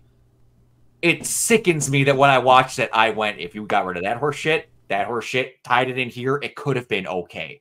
Never could have been great, but it could have been okay. And I just... People say that the DCEU rushed. I'm sorry. Waiting to give Wonder Woman her own movie and just throwing her into the BVS thing, compared to this, ain't rushing. No. At all. Because Wonder Woman can just be a character that's there. Wonder Woman didn't need an introduction. She's fucking... Yeah. My mom knows who Wonder Woman is. Like, she could have easily just popped up in BVS and, like, she's just Wonder Woman. Yes. All right. I'm going to say the things that I'm going to say carefully so that I don't get misconstrued. People that describe things need to learn how to shut up. Because they just give ammo to everyone that wants to call everything woke garbage. Because sometimes when they say statements like this, they're making it sound like they're trying to create woke garbage.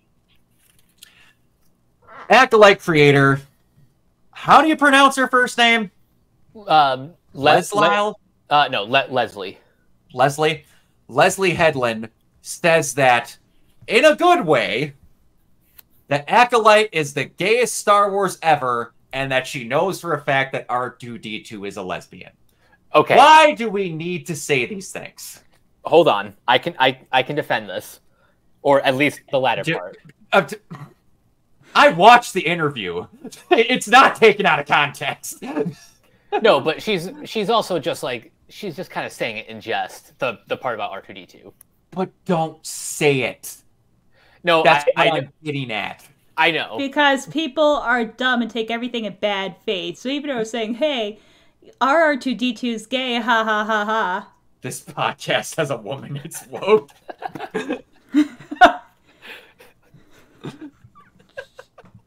But like, just, it's, why do we even need to bring these up in interviews?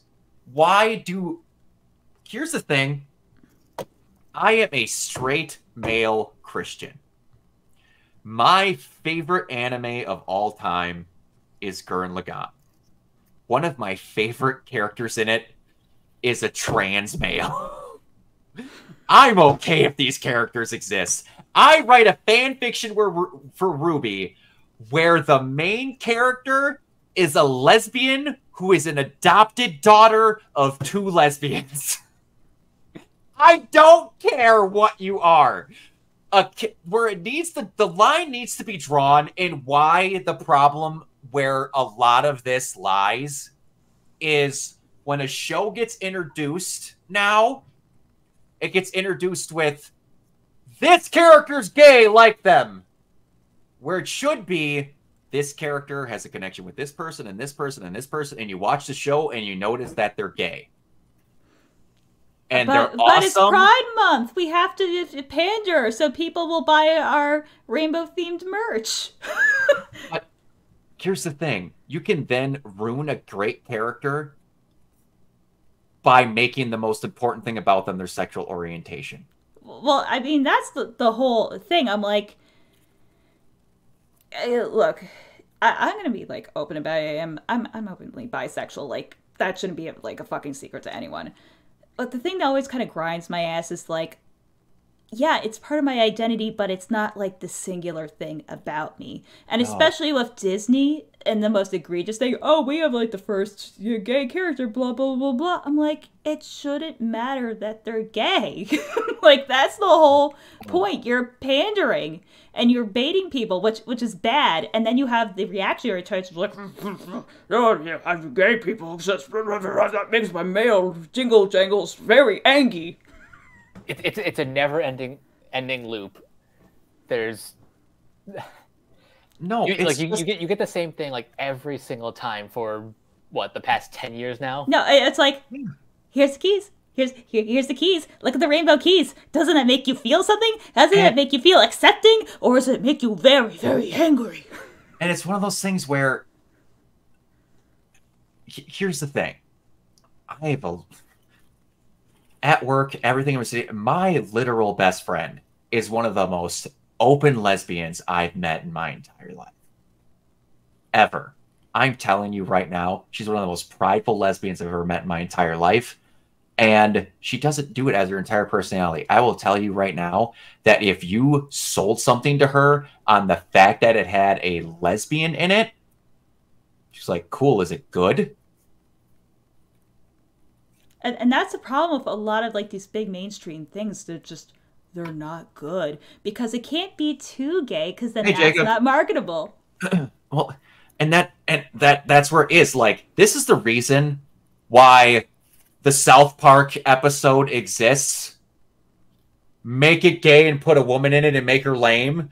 That exists because that's what they just do sometimes. South Park, as it is extreme, does it based off of real stupid shit that's happening. Everyone is allowed to be their own thing. Everyone can be whatever you want, but like you said, Brie, I'm not watching someone's sexual orientation. I'm going to make... I don't know if I brought this up before, but this is the perfect definition of this. Have I brought up the Ron White thing here before? It's been a minute. Yeah.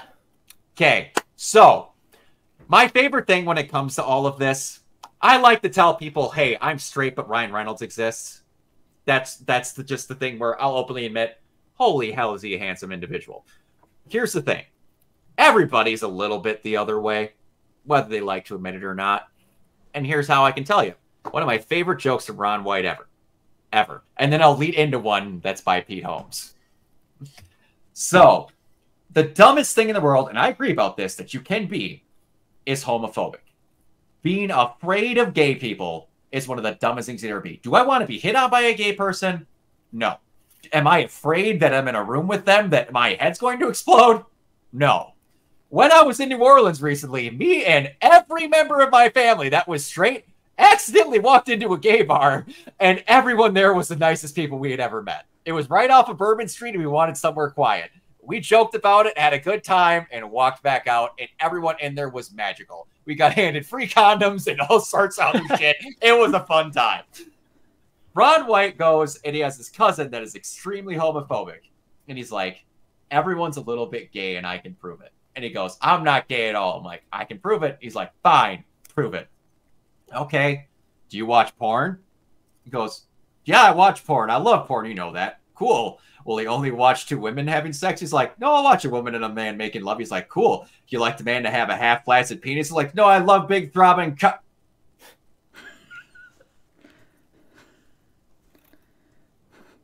I did not know that about myself. And the other one, which is a recent one for Pete Holmes. Pete Holmes, in my opinion, is one of the most genuinely hilarious people I've ever seen in any form of media, where any person that watches porn is the gayest person on the planet. Especially if it's a man. Any man who watches porn is gay. And because masturbation for a man is possibly the gayest thing humanly possible.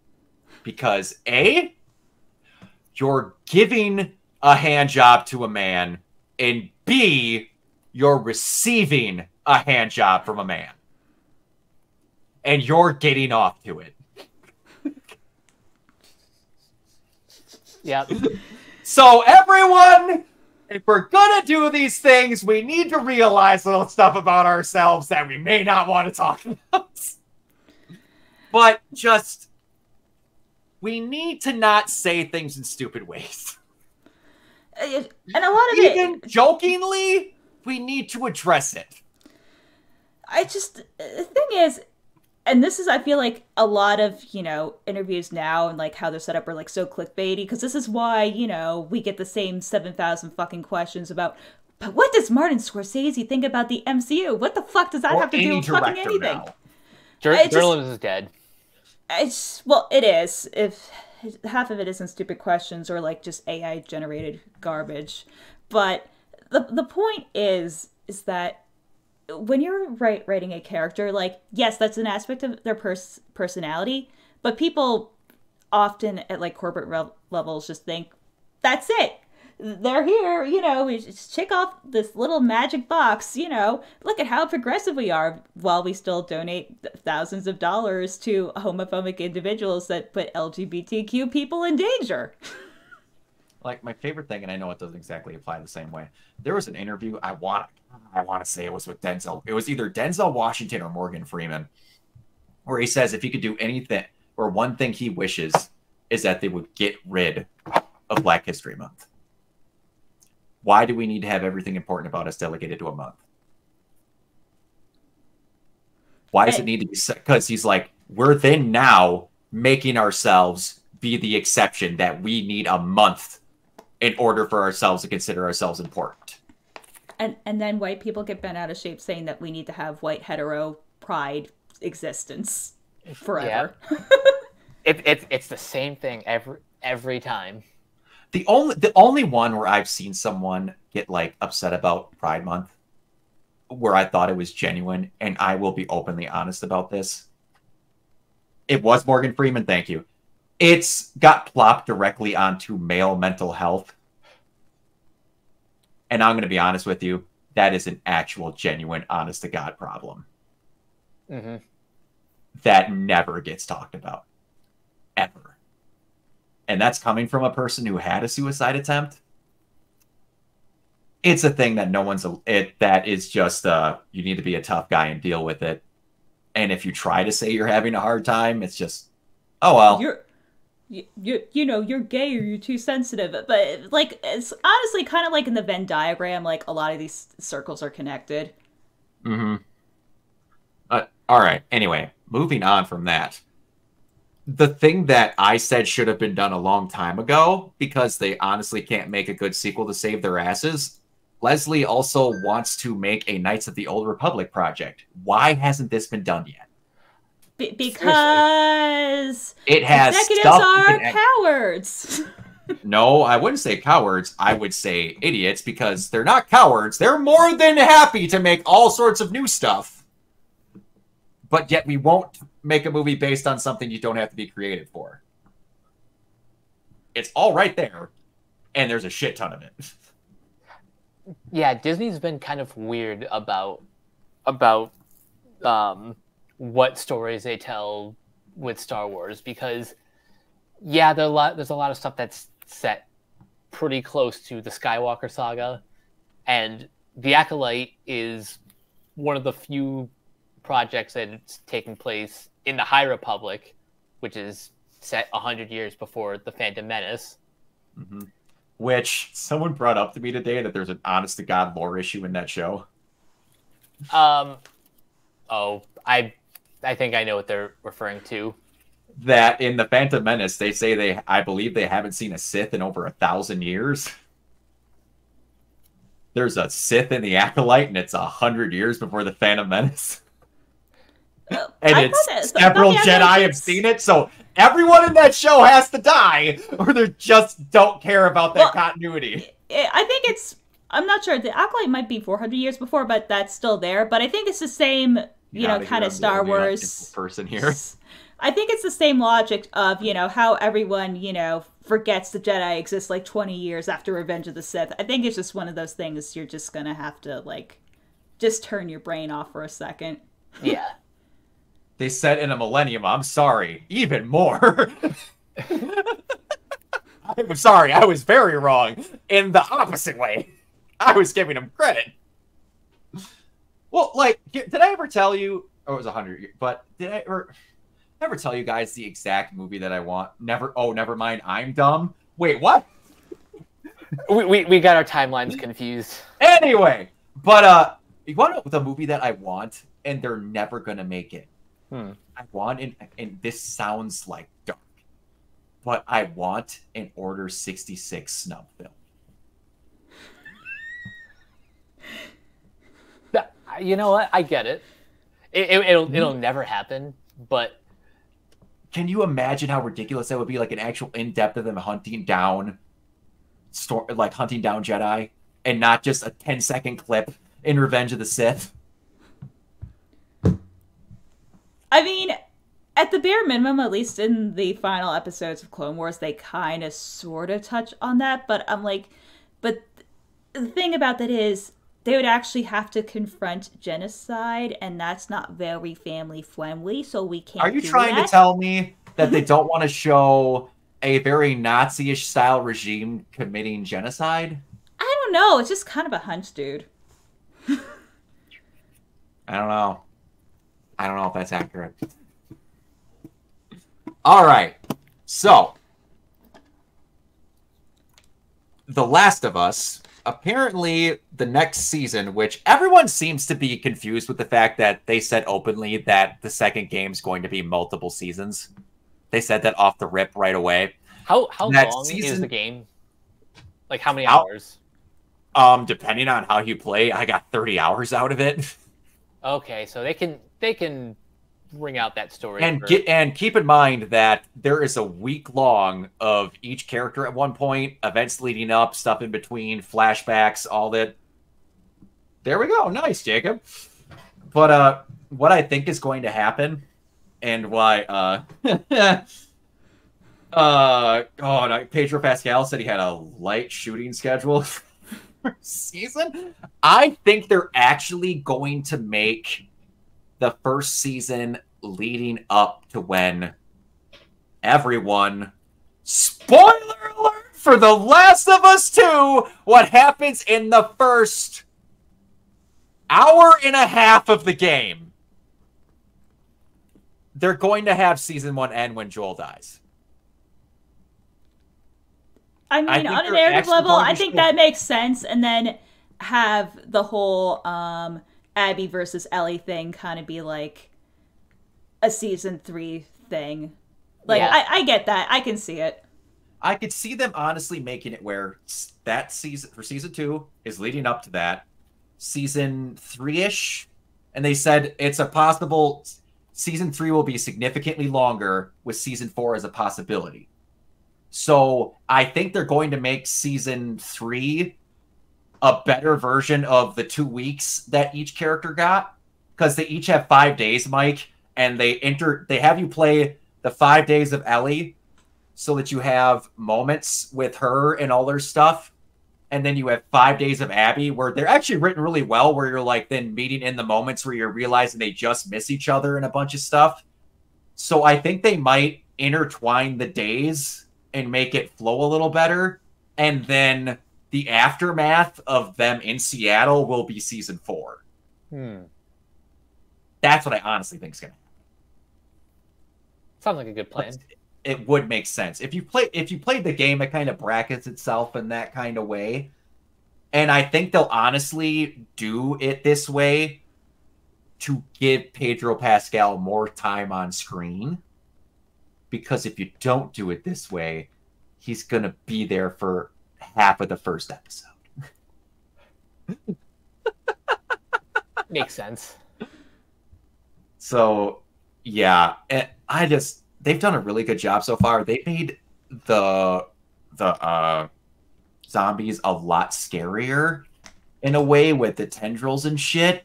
So, Oh, it's such good creature design. oh, absolutely. And they made again, Mike, they made a whole episode about Bill. When you just encounter him, he runs you through some traps, and you find out through a note that he had a partner, and you find him hanging himself at the end. There was no extended our entire lives together thing with Bill in the game. And that was like one of the most powerful episodes of television. Probably the best episode in the entire show so far. And now I can't listen to Linda Ronstadt without bawling my eyes. Exactly. And to show this exact thing about how people don't care if characters are gay as long as they're written well. The people that I turned my last name to was my youth pastor in high school. He came over as my surrogate father because my dad was an absolute piece of garbage. He's one of the most devout Christians I've ever met in my entire life. We watched season 1 with him. You want to know what he said at the end of that episode? Wow. That was incredibly well written. He didn't care! Because it was just good! They made the selling point that they loved each other! Yeah, that's all. But that would be admitting that they're human and not commodified products, which is like a whole bigger issue. And it's just entertainment frustrates me. You don't say. Capitalism at its finest. And basement-dwelling dumbasses that I went into last time.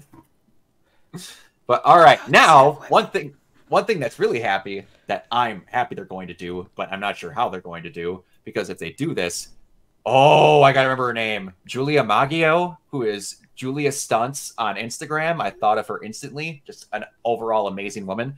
The Academy is exploring the possibility of adding a stunt category to the Oscars. It's about damn time. Seriously. Yes. And we're talking to members of the stunt community and all that. It's just that they're obviously probably going to do it as stunt choreography of said film. Because I'm not sure how it works. Like, the girl I'm talking about is an Emmy-nominated stunt woman. And, how they're going to do it, because, it's not going to be obviously, this one guy in this one film did this one thing better than anyone. Okay, so how they do it for the Screen Actors Guild is they have a category, Outstanding Performance by a Stunt Ensemble. Okay. So that's probably how I think that'd be the most fair. Yeah, I think because aren't they doing the best casting thing as well? So I mean, it's kind of like similar rules of play when you think about it. Yeah, and I think for that one, they're the award is going to casting director. Okay.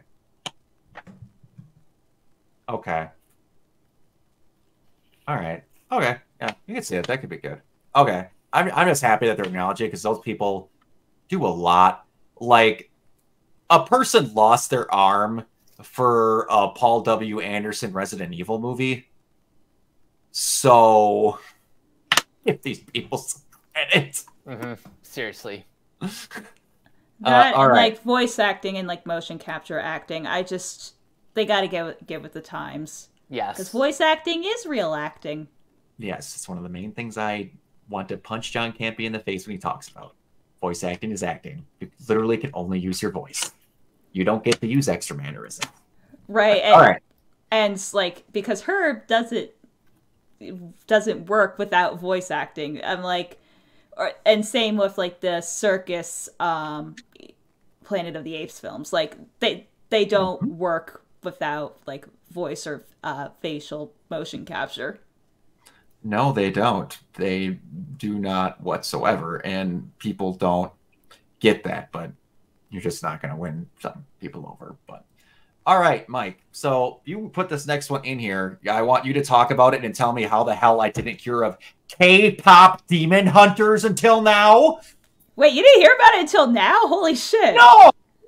Okay. Time to talk about this whole Netflix preview, and specifically K-pop demon hunters. If I that and freaking what was it, Leviathan? Yeah, Leviathan. Bree, start talking while I try to find a comprehensive article that lists all of these. Here. Okay. In the chat. So, K-pop Demon Hunters is a Sony animation, a pictures film. I think at one point it was supposed to go theatrical, and then as part of Sony's ongoing deal with Netflix, it eventually moved over to streaming. And not a lot's been known about it. Like, this is kind of like the first real comprehensive footage that we've gotten about it. It's been kind of shrouded in mystery for the last couple years. Mm-hmm. And what some of these, as we look at them, I need to start kind of, you know, picking the bones of what's considered an anime. Great question. Great point, because that King Kong show that came out, Skull Island, was considered that was considered an anime. But if I showed that to anyone, they wouldn't think that was an anime. Well, because it was made in Texas. I get that, but it was advertised as an anime. Well, anime technically just means animation, and honestly, that's kind of vague. Because there's not really a consistent thing, because like Avatar The Last Airbender, yes, it's technically Western animation, but most people, if you look at it, I'm like, that's fucking anime. That's what I'm getting at when I say advertised as an anime. This whole horseshit that people don't like, that whatever, it needs to be made in Japan to be an anime. There's well-known animes that were made in Italy that people consider animes, but yet they'll bitch about other ones like Ruby that are anime inspired by no, because it's made in Texas, it's not an anime. Anime now, to me, is a set of tropes and very Japanese things that are put into an animation. Because guess what? If we're going by that rule, that it's just what you call anime or animation in Japan, SpongeBob's a fucking anime. Yep. But yet, everyone will say, well, that's what Japanese people call animation. Cool. I have people that live in my town that grew up in Japan. They don't call Paw Patrol an anime. They call it an animated TV show. There is differences in these classifications. Because, like, we have Tomb Raider on here. That doesn't look like one. But yet the Castlevania anime and the Terminator one look like animes. Yep. That's why I don't get the advertisement. Because you're going to get people looking for an anime that want it and won't get it. And then you'll have people that weren't looking for an anime and were looking for an animated show that weren't looking for it because it wasn't advertised as an animated show. And here's, since you brought up the Tomb Raider, I have to bring up another show that Powerhouse did called Blood of Zeus. The first season, they described it as a Netflix anime series, and then in season 2, they dropped the anime and they just call it a Netflix series. Which to me proves that it's all just like Netflix marketing bullshit. Which honestly, that kind of tracks. Yeah. Now, speaking of Netflix marketing bullshit, the fact that they did do this entire slate of the fact that they did this entire preview of their 2024 and 2025 slate is actually pretty cool, because they have like really cool stuff. Like, one thing that I'm really looking forward to is Twilight of the Gods, which is Zack Snyder's Norse mythology series that comes out in September. But will it have its biggest boobs of Record of Ragnarok? I know nothing else about that show. Nothing else except that image. Now, the one that everyone is raving about for good reasons is K-pop Demon Hunters. Yes, that looks amazing. Tokyo Override looks pretty good too. Yeah, a lot of these look great. Yeah, and I was just like, I'm sitting here, and I'm like, okay, Arcane's ending. Man, it'd be really cool if for some stupid reason they actually made it an animated movie about KDA and, like, an actual, like, them becoming pop stars thing, because, like, in some versions of their continuity, they actually are just pop stars. And then K-pop starts up, I'm like, are they making a fucking... Okay, no, they aren't.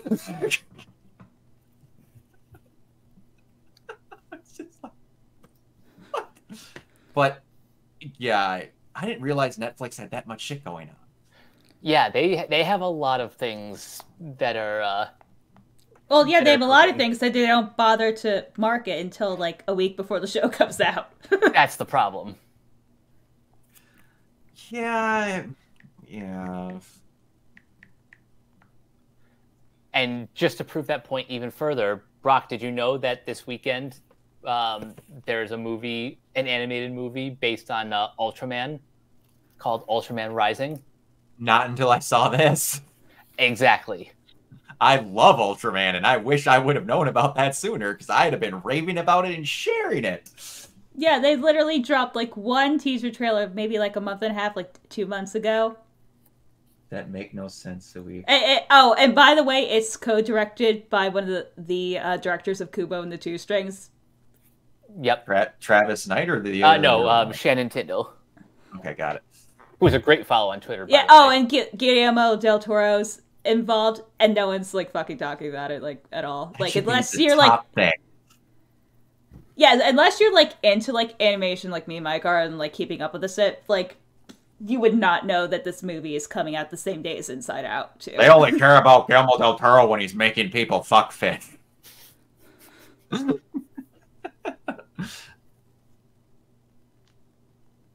Like, here's the thing. Why can't we give Guillermo del Toro a budget and have him make his other Pacific Rim movies he wanted to make in animation?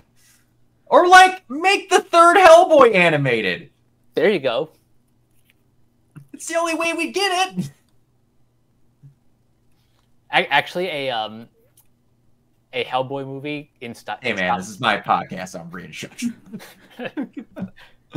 I may be white. I'm here to listen. That's part of why I'm here. A Hellboy animated film in stop motion would be amazing. Because I know we got, like, what was it, like the 2, like, direct-to-video Hellboy movies. Yeah, they were actually pretty good. Yeah, I saw them. I remember them being good. And that's another thing where, like, it looks fine in live action, but the art style that the comics drawn in lends itself more to being freakish looking. Exactly. Yeah, executives need to not be afraid of cartoons, because at least American executives, it's like such a stupid thing. Meanwhile, the French make like insane shit. Like this is like such a specifically American problem. Yeah. Meanwhile, in France, like all like three movies in my top 10 of this year are all animated films from France. Mm-hmm. We have Chicken for Linda, Sirocco, Kingdom of the Wind, and Mars Express, which is one of the coolest sci-fi things I've seen probably ever. Well, also the French actually fund their animation and give proper film credits, which is one of the reasons why Illumination can do the stuff that they do, because a lot of people forget that Illumination's a French animation company. Yep. Mm-hmm. Yeah, they like to not think about it, but it is. And one more thing before we move on. I love the title of the sequel for Wallace and Gromit. I know, I'm so excited. I can't believe he's back. I'm like, this has been like literally 30 plus years in the making. And because Wallace and Gromit, I think the last like full short they did was in 2008. So it's kind of been like a hot minute since there's been any Wallace and Gromit content, other than like some weird like VR stuff that they did like a couple years ago. So I'm like kind of super excited about this one. Yeah, like some of the like My Oni Girl, that one I knew about somehow. That one I gotten through osmosis.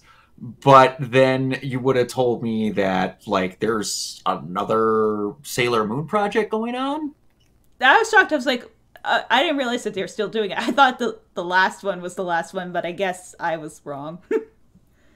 Yeah.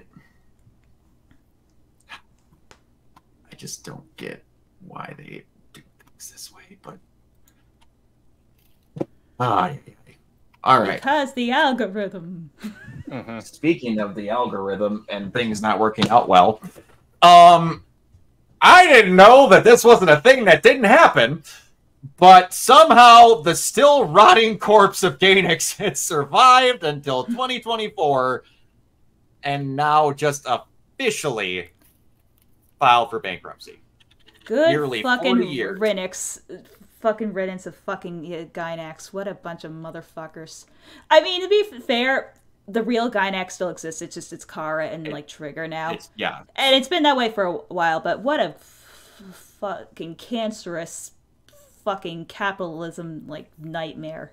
I'm glad it's gone. And I guess Kara and Ano are helping redistribute all the shit back to its original owners, which is nice. Which some of that had been going on already because Trigger had Gurren Lagann and Panty and Stockings. Yeah, but so, that took like a good solid decade to kind of get some of them back. Yeah, but it's such a revolutionary company. Like I was just talking with someone it was yesterday about a game Stellar Blade that I've been playing on stream. Really good game.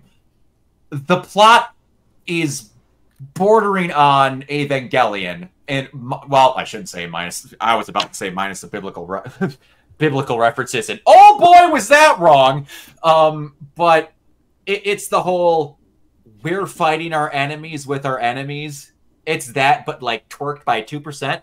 And then a friend of mine was like, "Wow, that was an interesting idea." I'm like, man, they've been doing that for 30 years since it was done in Evangelion. Oh my god, that was like, back then, that plot was revolutionary. Like, they were the ones that was like, we're fighting our own kind. And then anyway, but I'm not going to mention that because we're going to be doing a fresh takes on that series at some point. So don't mention any more about anything. This is gaming news. This is actually a breaking, kind of, sort of. So, I'm not sure if you guys play like Persona or like have a breaking detail, but the leaker known as Midori, who supposedly is like a Japanese woman, is in fact a white dude. Huh. Wait. Say that again. I partially spaced out with that. What was that? So, a well-known Japanese leaker who conveniently is able to speak English called Midori, who does a lot of like leaks with like Persona. Oh, so they've been posing as a woman. They just got outed as a man now. Okay. And this is happening right now. Wow. So did they have like did they get doxxed? Did they have like a persona on screen and equipment broke? So, from what I understand from my friends, basically a teenage fan got like rebuffed by them and ended up revealing a lot more info and said, "Oh, by the way, they've been lying to y'all. Like they ain't in Japan and they ain't a lady. They're like a white dude." Sounds about right. Sounds about internet. Anyway, that I didn't even know that person existed, but I'm happy that the stuff's gonna go where it's gonna go, and it's not just sitting in some rights basement like a lot of stuff at Madhouse is. Oh no. Like a lot of like freaking Claymore and Soul Eater and all the rights to do animation for that shit is just sitting in a basement, and then that guy left to make freaking Mappa, and then after he left Mappa, it turned into... But, yeah, I'm happy this stuff's gonna go back to where it's gonna go. Like, Gunbuster, was like the original inspiration, if I'm pretty sure, about why the freaking spikes are on Satsuki Kiryuing's freaking Kamui uniform, because it looks identical to the Mech and Gunbuster. But yeah, it'd be cool if they did some more stuff like that. Like, I know that there's been some other FLCL projects and other things, but Ano, I love you, and I know you have your stuff back. We covered everything that I wanted to cover for Evangelion. Sir, you said in the past that you could see yourself revisiting these characters again. Don't. Seriously. No, enough. It couldn't have ended it any better than you did in the rebuild films. Don't. As tempting as it is, don't. No. I love you. I'm so happy you got to go back and do what you do, and possibly one of, if not the best combinations of 3D and 2D animation in a thing ever. In those rebuild films with the angels being 3D. Mm-hmm. It was really good. Oh. But, all right. So, Mike. Brock, hold on, it gets better. Oh, dear God. What is... Oh, here we go. But why it's not opening? Why is it... Yeah, every day the internet gets a little stranger. Oh my, I love Awesome. This thread goes on for a while here. Oh, Mystic Dude. Okay.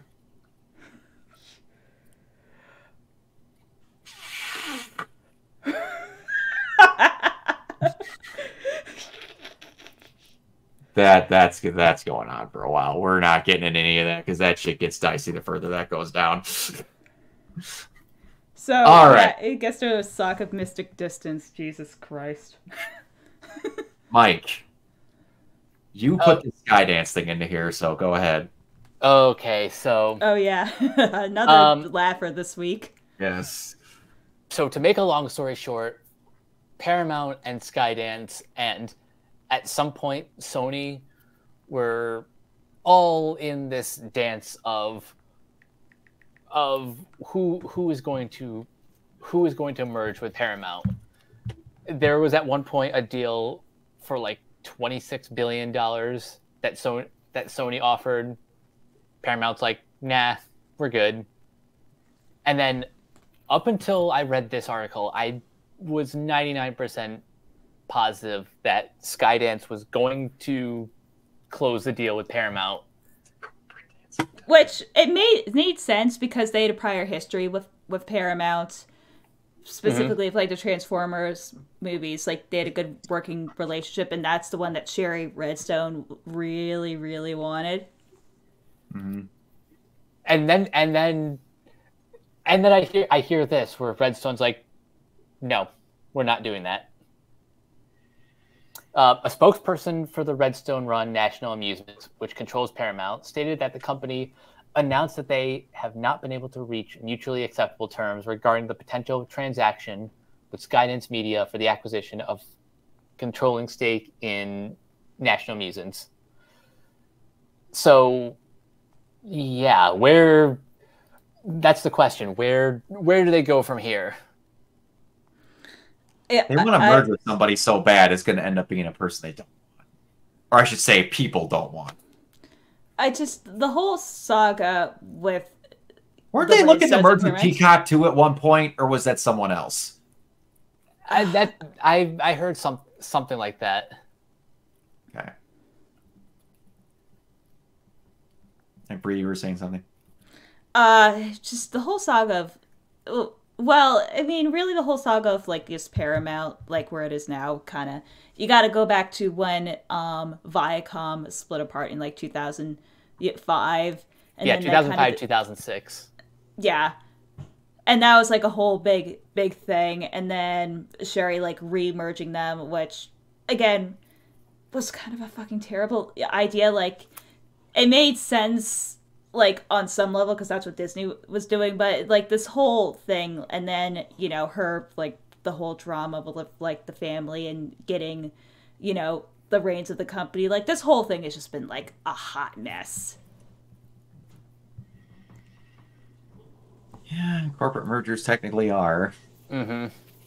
No, it's extra special. It seems like so like directionless, which is a shame. And then Skydance, which buried in that article, that was like, it's either during that or the article that came out like a couple days earlier, with Skydance animation and like last year. That's a whole other headache. Mm-hmm. Like, just bad times for all. But, like, I feel like it's partially connected to this. Like, it's too convenient that these two stories drop around the same time. Yeah. Skydance is in a weird place right now. And what's even weirder is Skydance Animation had a deal with Apple TV, but after one project kind of flopped both critically and numbers-wise, that being the movie Luck, which was executive produced by John Lasseter, who is running Skydance Animation after being ousted at Pixar for all the things that he's done.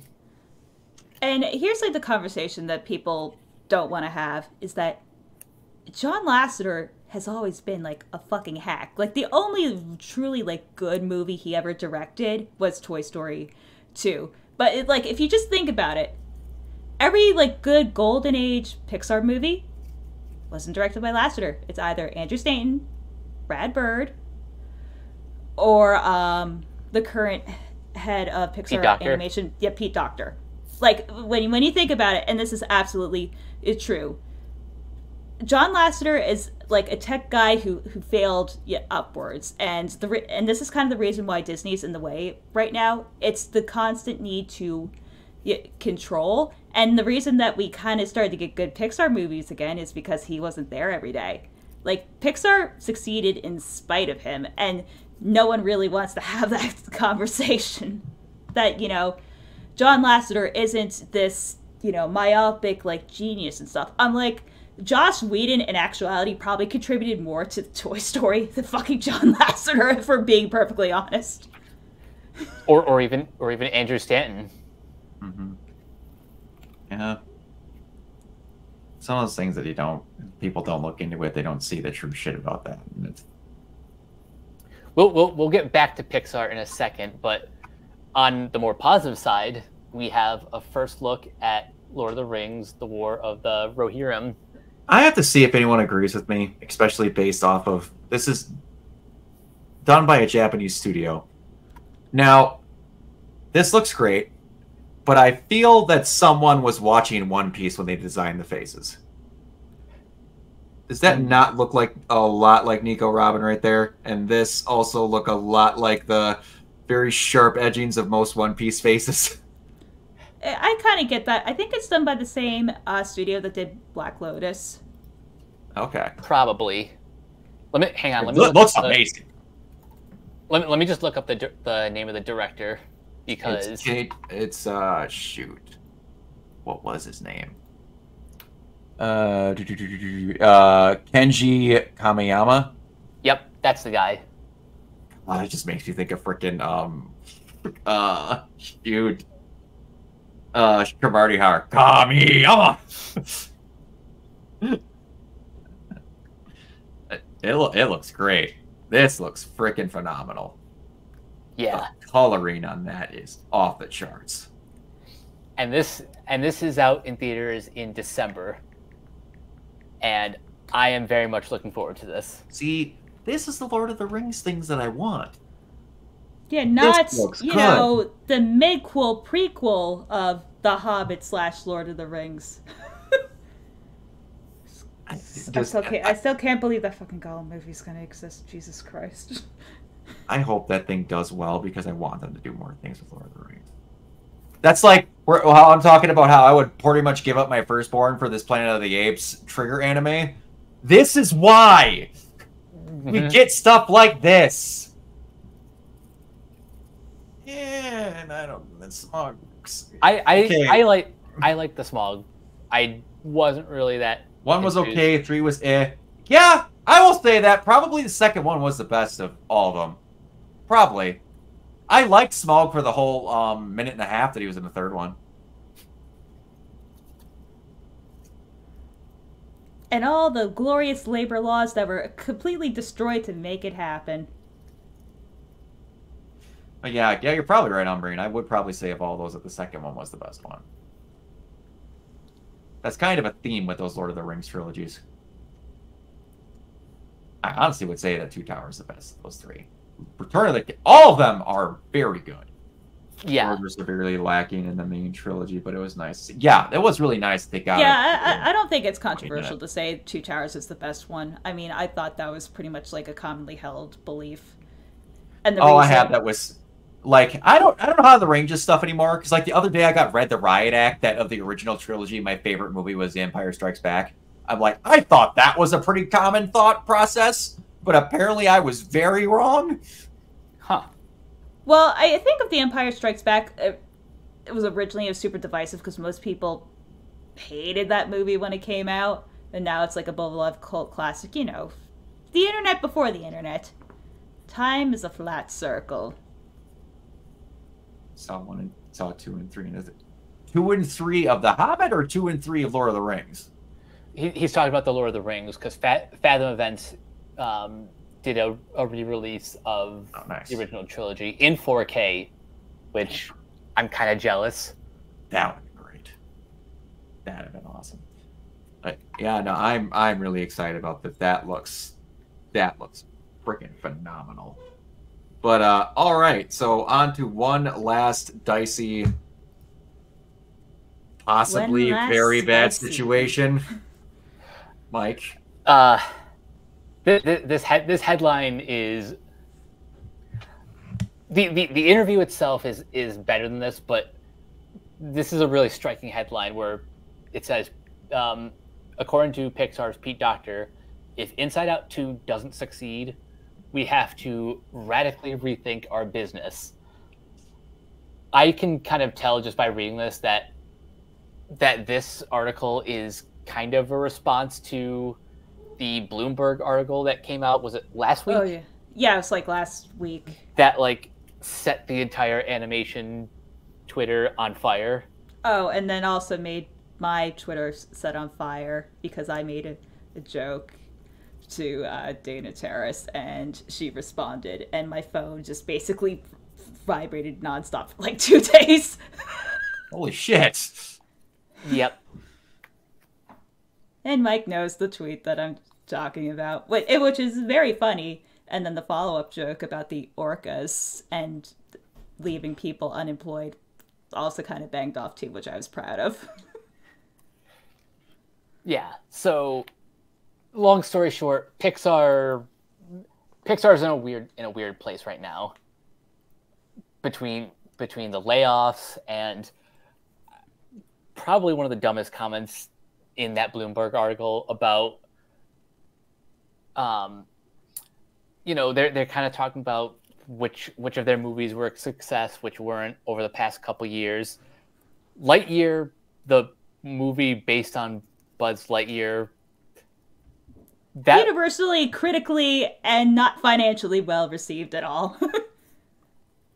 And yet, it's the movies that were released on Disney Plus that were thrown under the bus.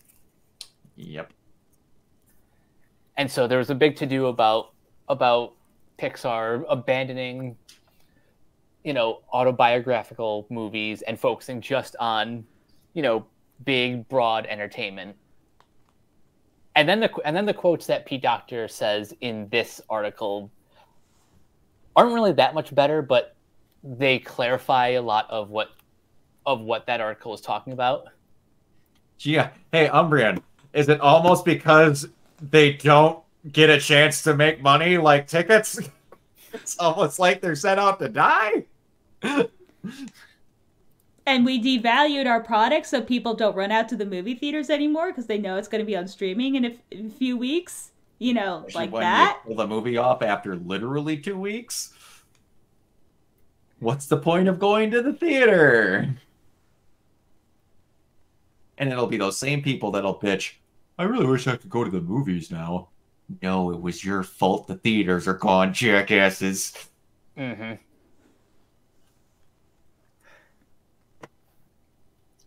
Yeah, here's the part in the Time interview where they kind of reference the. I thought you were about to say the time period. So, a recent Bloomberg article emphasized that going forward, Pixar is going to prioritize universality over specificity, which means fewer movies inspired by a creator's specific childhood experiences and more based on universal truths. But as journalists, we're taught the specific is universal, which, yeah, that makes sense. And this is Pete Docter's response. I think there was a bit of a misunderstanding about that because it's not that those movies were too specific. But what I found is sometimes if you were telling a personal story, you'll be like, oh, no, that's not the way the story goes because my story is this. But we're not telling my story. We're telling a story that needs to work for a fictional character that we're creating. So there's sometimes a reluctance to let go or let the movie shape itself the way it needs to. It's just such a word salad of a statement, and honestly, by that logic, Elemental wouldn't have been made. Because here's the thing, I'm still giving Doctor the benefit of the doubt because this seems so wildly out of character, or if he's just being brutally honest. But I think it's. I'm gonna be honest. I mean, but let's be real. This is pretty much all of Chapek's fault. Oh, it absolutely is Chapek's fault. I mean, I agree to some degree, but him putting everything of Pixar on streaming has done catastrophic damage to Pixar's brand. And not to not to compare them to Illumination again, but they've honestly been doing a lot of smart business choices by delaying the Minions sequel to I think 2 years after its original release date when it was postponed because of COVID, and then just the fact that they treat their animators well. They're very anti-AI, and they've also made fun of the corporate structure of Hollywood. Oh yeah, the whole thing about the reboots. I'm see, this is how you could tell that they're French because I'm it's such a French thing to do. But that's why Illumination works is because and I hate to say it, is just a lot of this bullshit, the corporate stuff. Comcast can't really do of cutting it workers because they're outside of the United States. Mm-hmm. Say what you want about individual movies that Illumination's produced. As a company, I respect them a whole lot more than most of mainstream Hollywood right now. Yeah. I mean, to be honest, other than Hop, which I don't even really think you can count as animated. I mean, I don't think Illumination's actually put out an actual bad movie. Nope. I mean, are they revolutionary? Probably not, but they make consistent entertainment, and that's why they've been going so strong. And because of French tax credits, they can keep their movies, under $100 million. That's how. Yeah, which is great that they can keep doing that. Only some other parts of the world catch on to how to do things properly, especially in animation. Well, because they're not France, that will literally protest as a hobby. It is a national pastime. Yeah, you're not wrong. But anyway, so it sounds like America isn't great for large business. What tips you off there? Depends on what part of the business you like. If you like American people getting giant golden parachutes as they exit out of a bad situation, it's great for them. And only them. Yeah. The rest of you guys can die. Anyway, so we haven't did our months at the beginning, but I don't really have anything go on, so we can kind of just go off from there. But all right, that's it for this week. So we might have this nailed down to bi-weekly now. We'll see if we're going to keep it at that. But anyways, Mike, where can everybody find you? You guys can find me on various social media sites at Captain K42. You guys can check out my quick thoughts on letterboxd.com/CoachK42. And you can follow Renegade Pop Culture on Facebook and that place at Ren Pop Culture. You can also find us on YouTube, on Podchaser. Consider supporting our Patreon at patreon.com/Renegade Pop Culture. Listen to all of our podcasts on Spotify, Apple Podcasts, or wherever you listen. And last but not least, everything can be found at renegadepopculture.com. Need an escape? So do we. And Brady, where can I find it? I'm at Crazy Lemur or Lemur's Rule 1 on most platforms. But the spiciest spices that are apparently too hot for public consumption is Twitter, and hopefully I don't have a sinus infection the next podcast. Hopefully not. You can find me everywhere at Organoid0, mainly on Twitch and YouTube. If anyone is a fan of Ruby whatsoever, especially Weiss or Blake, I will be giving away a Kara Ellerby Weissney autograph and a Blake Belladonna Aaron Zek autograph at the end of this month on my Twitch. All you need to do is be subscribed and watching during the giveaway, because you'll have a little thing where you can enter in your name, and it's all automated, and the computer decides who gets it. So no favoritism, no nothing, but all right. We really need to catch up on Ruby. It's really good. It's really good. It just got even up. The last few seasons are amazing in my opinion. But yeah, all right, everyone. Until next time, we will see you all later. Peace. Bye.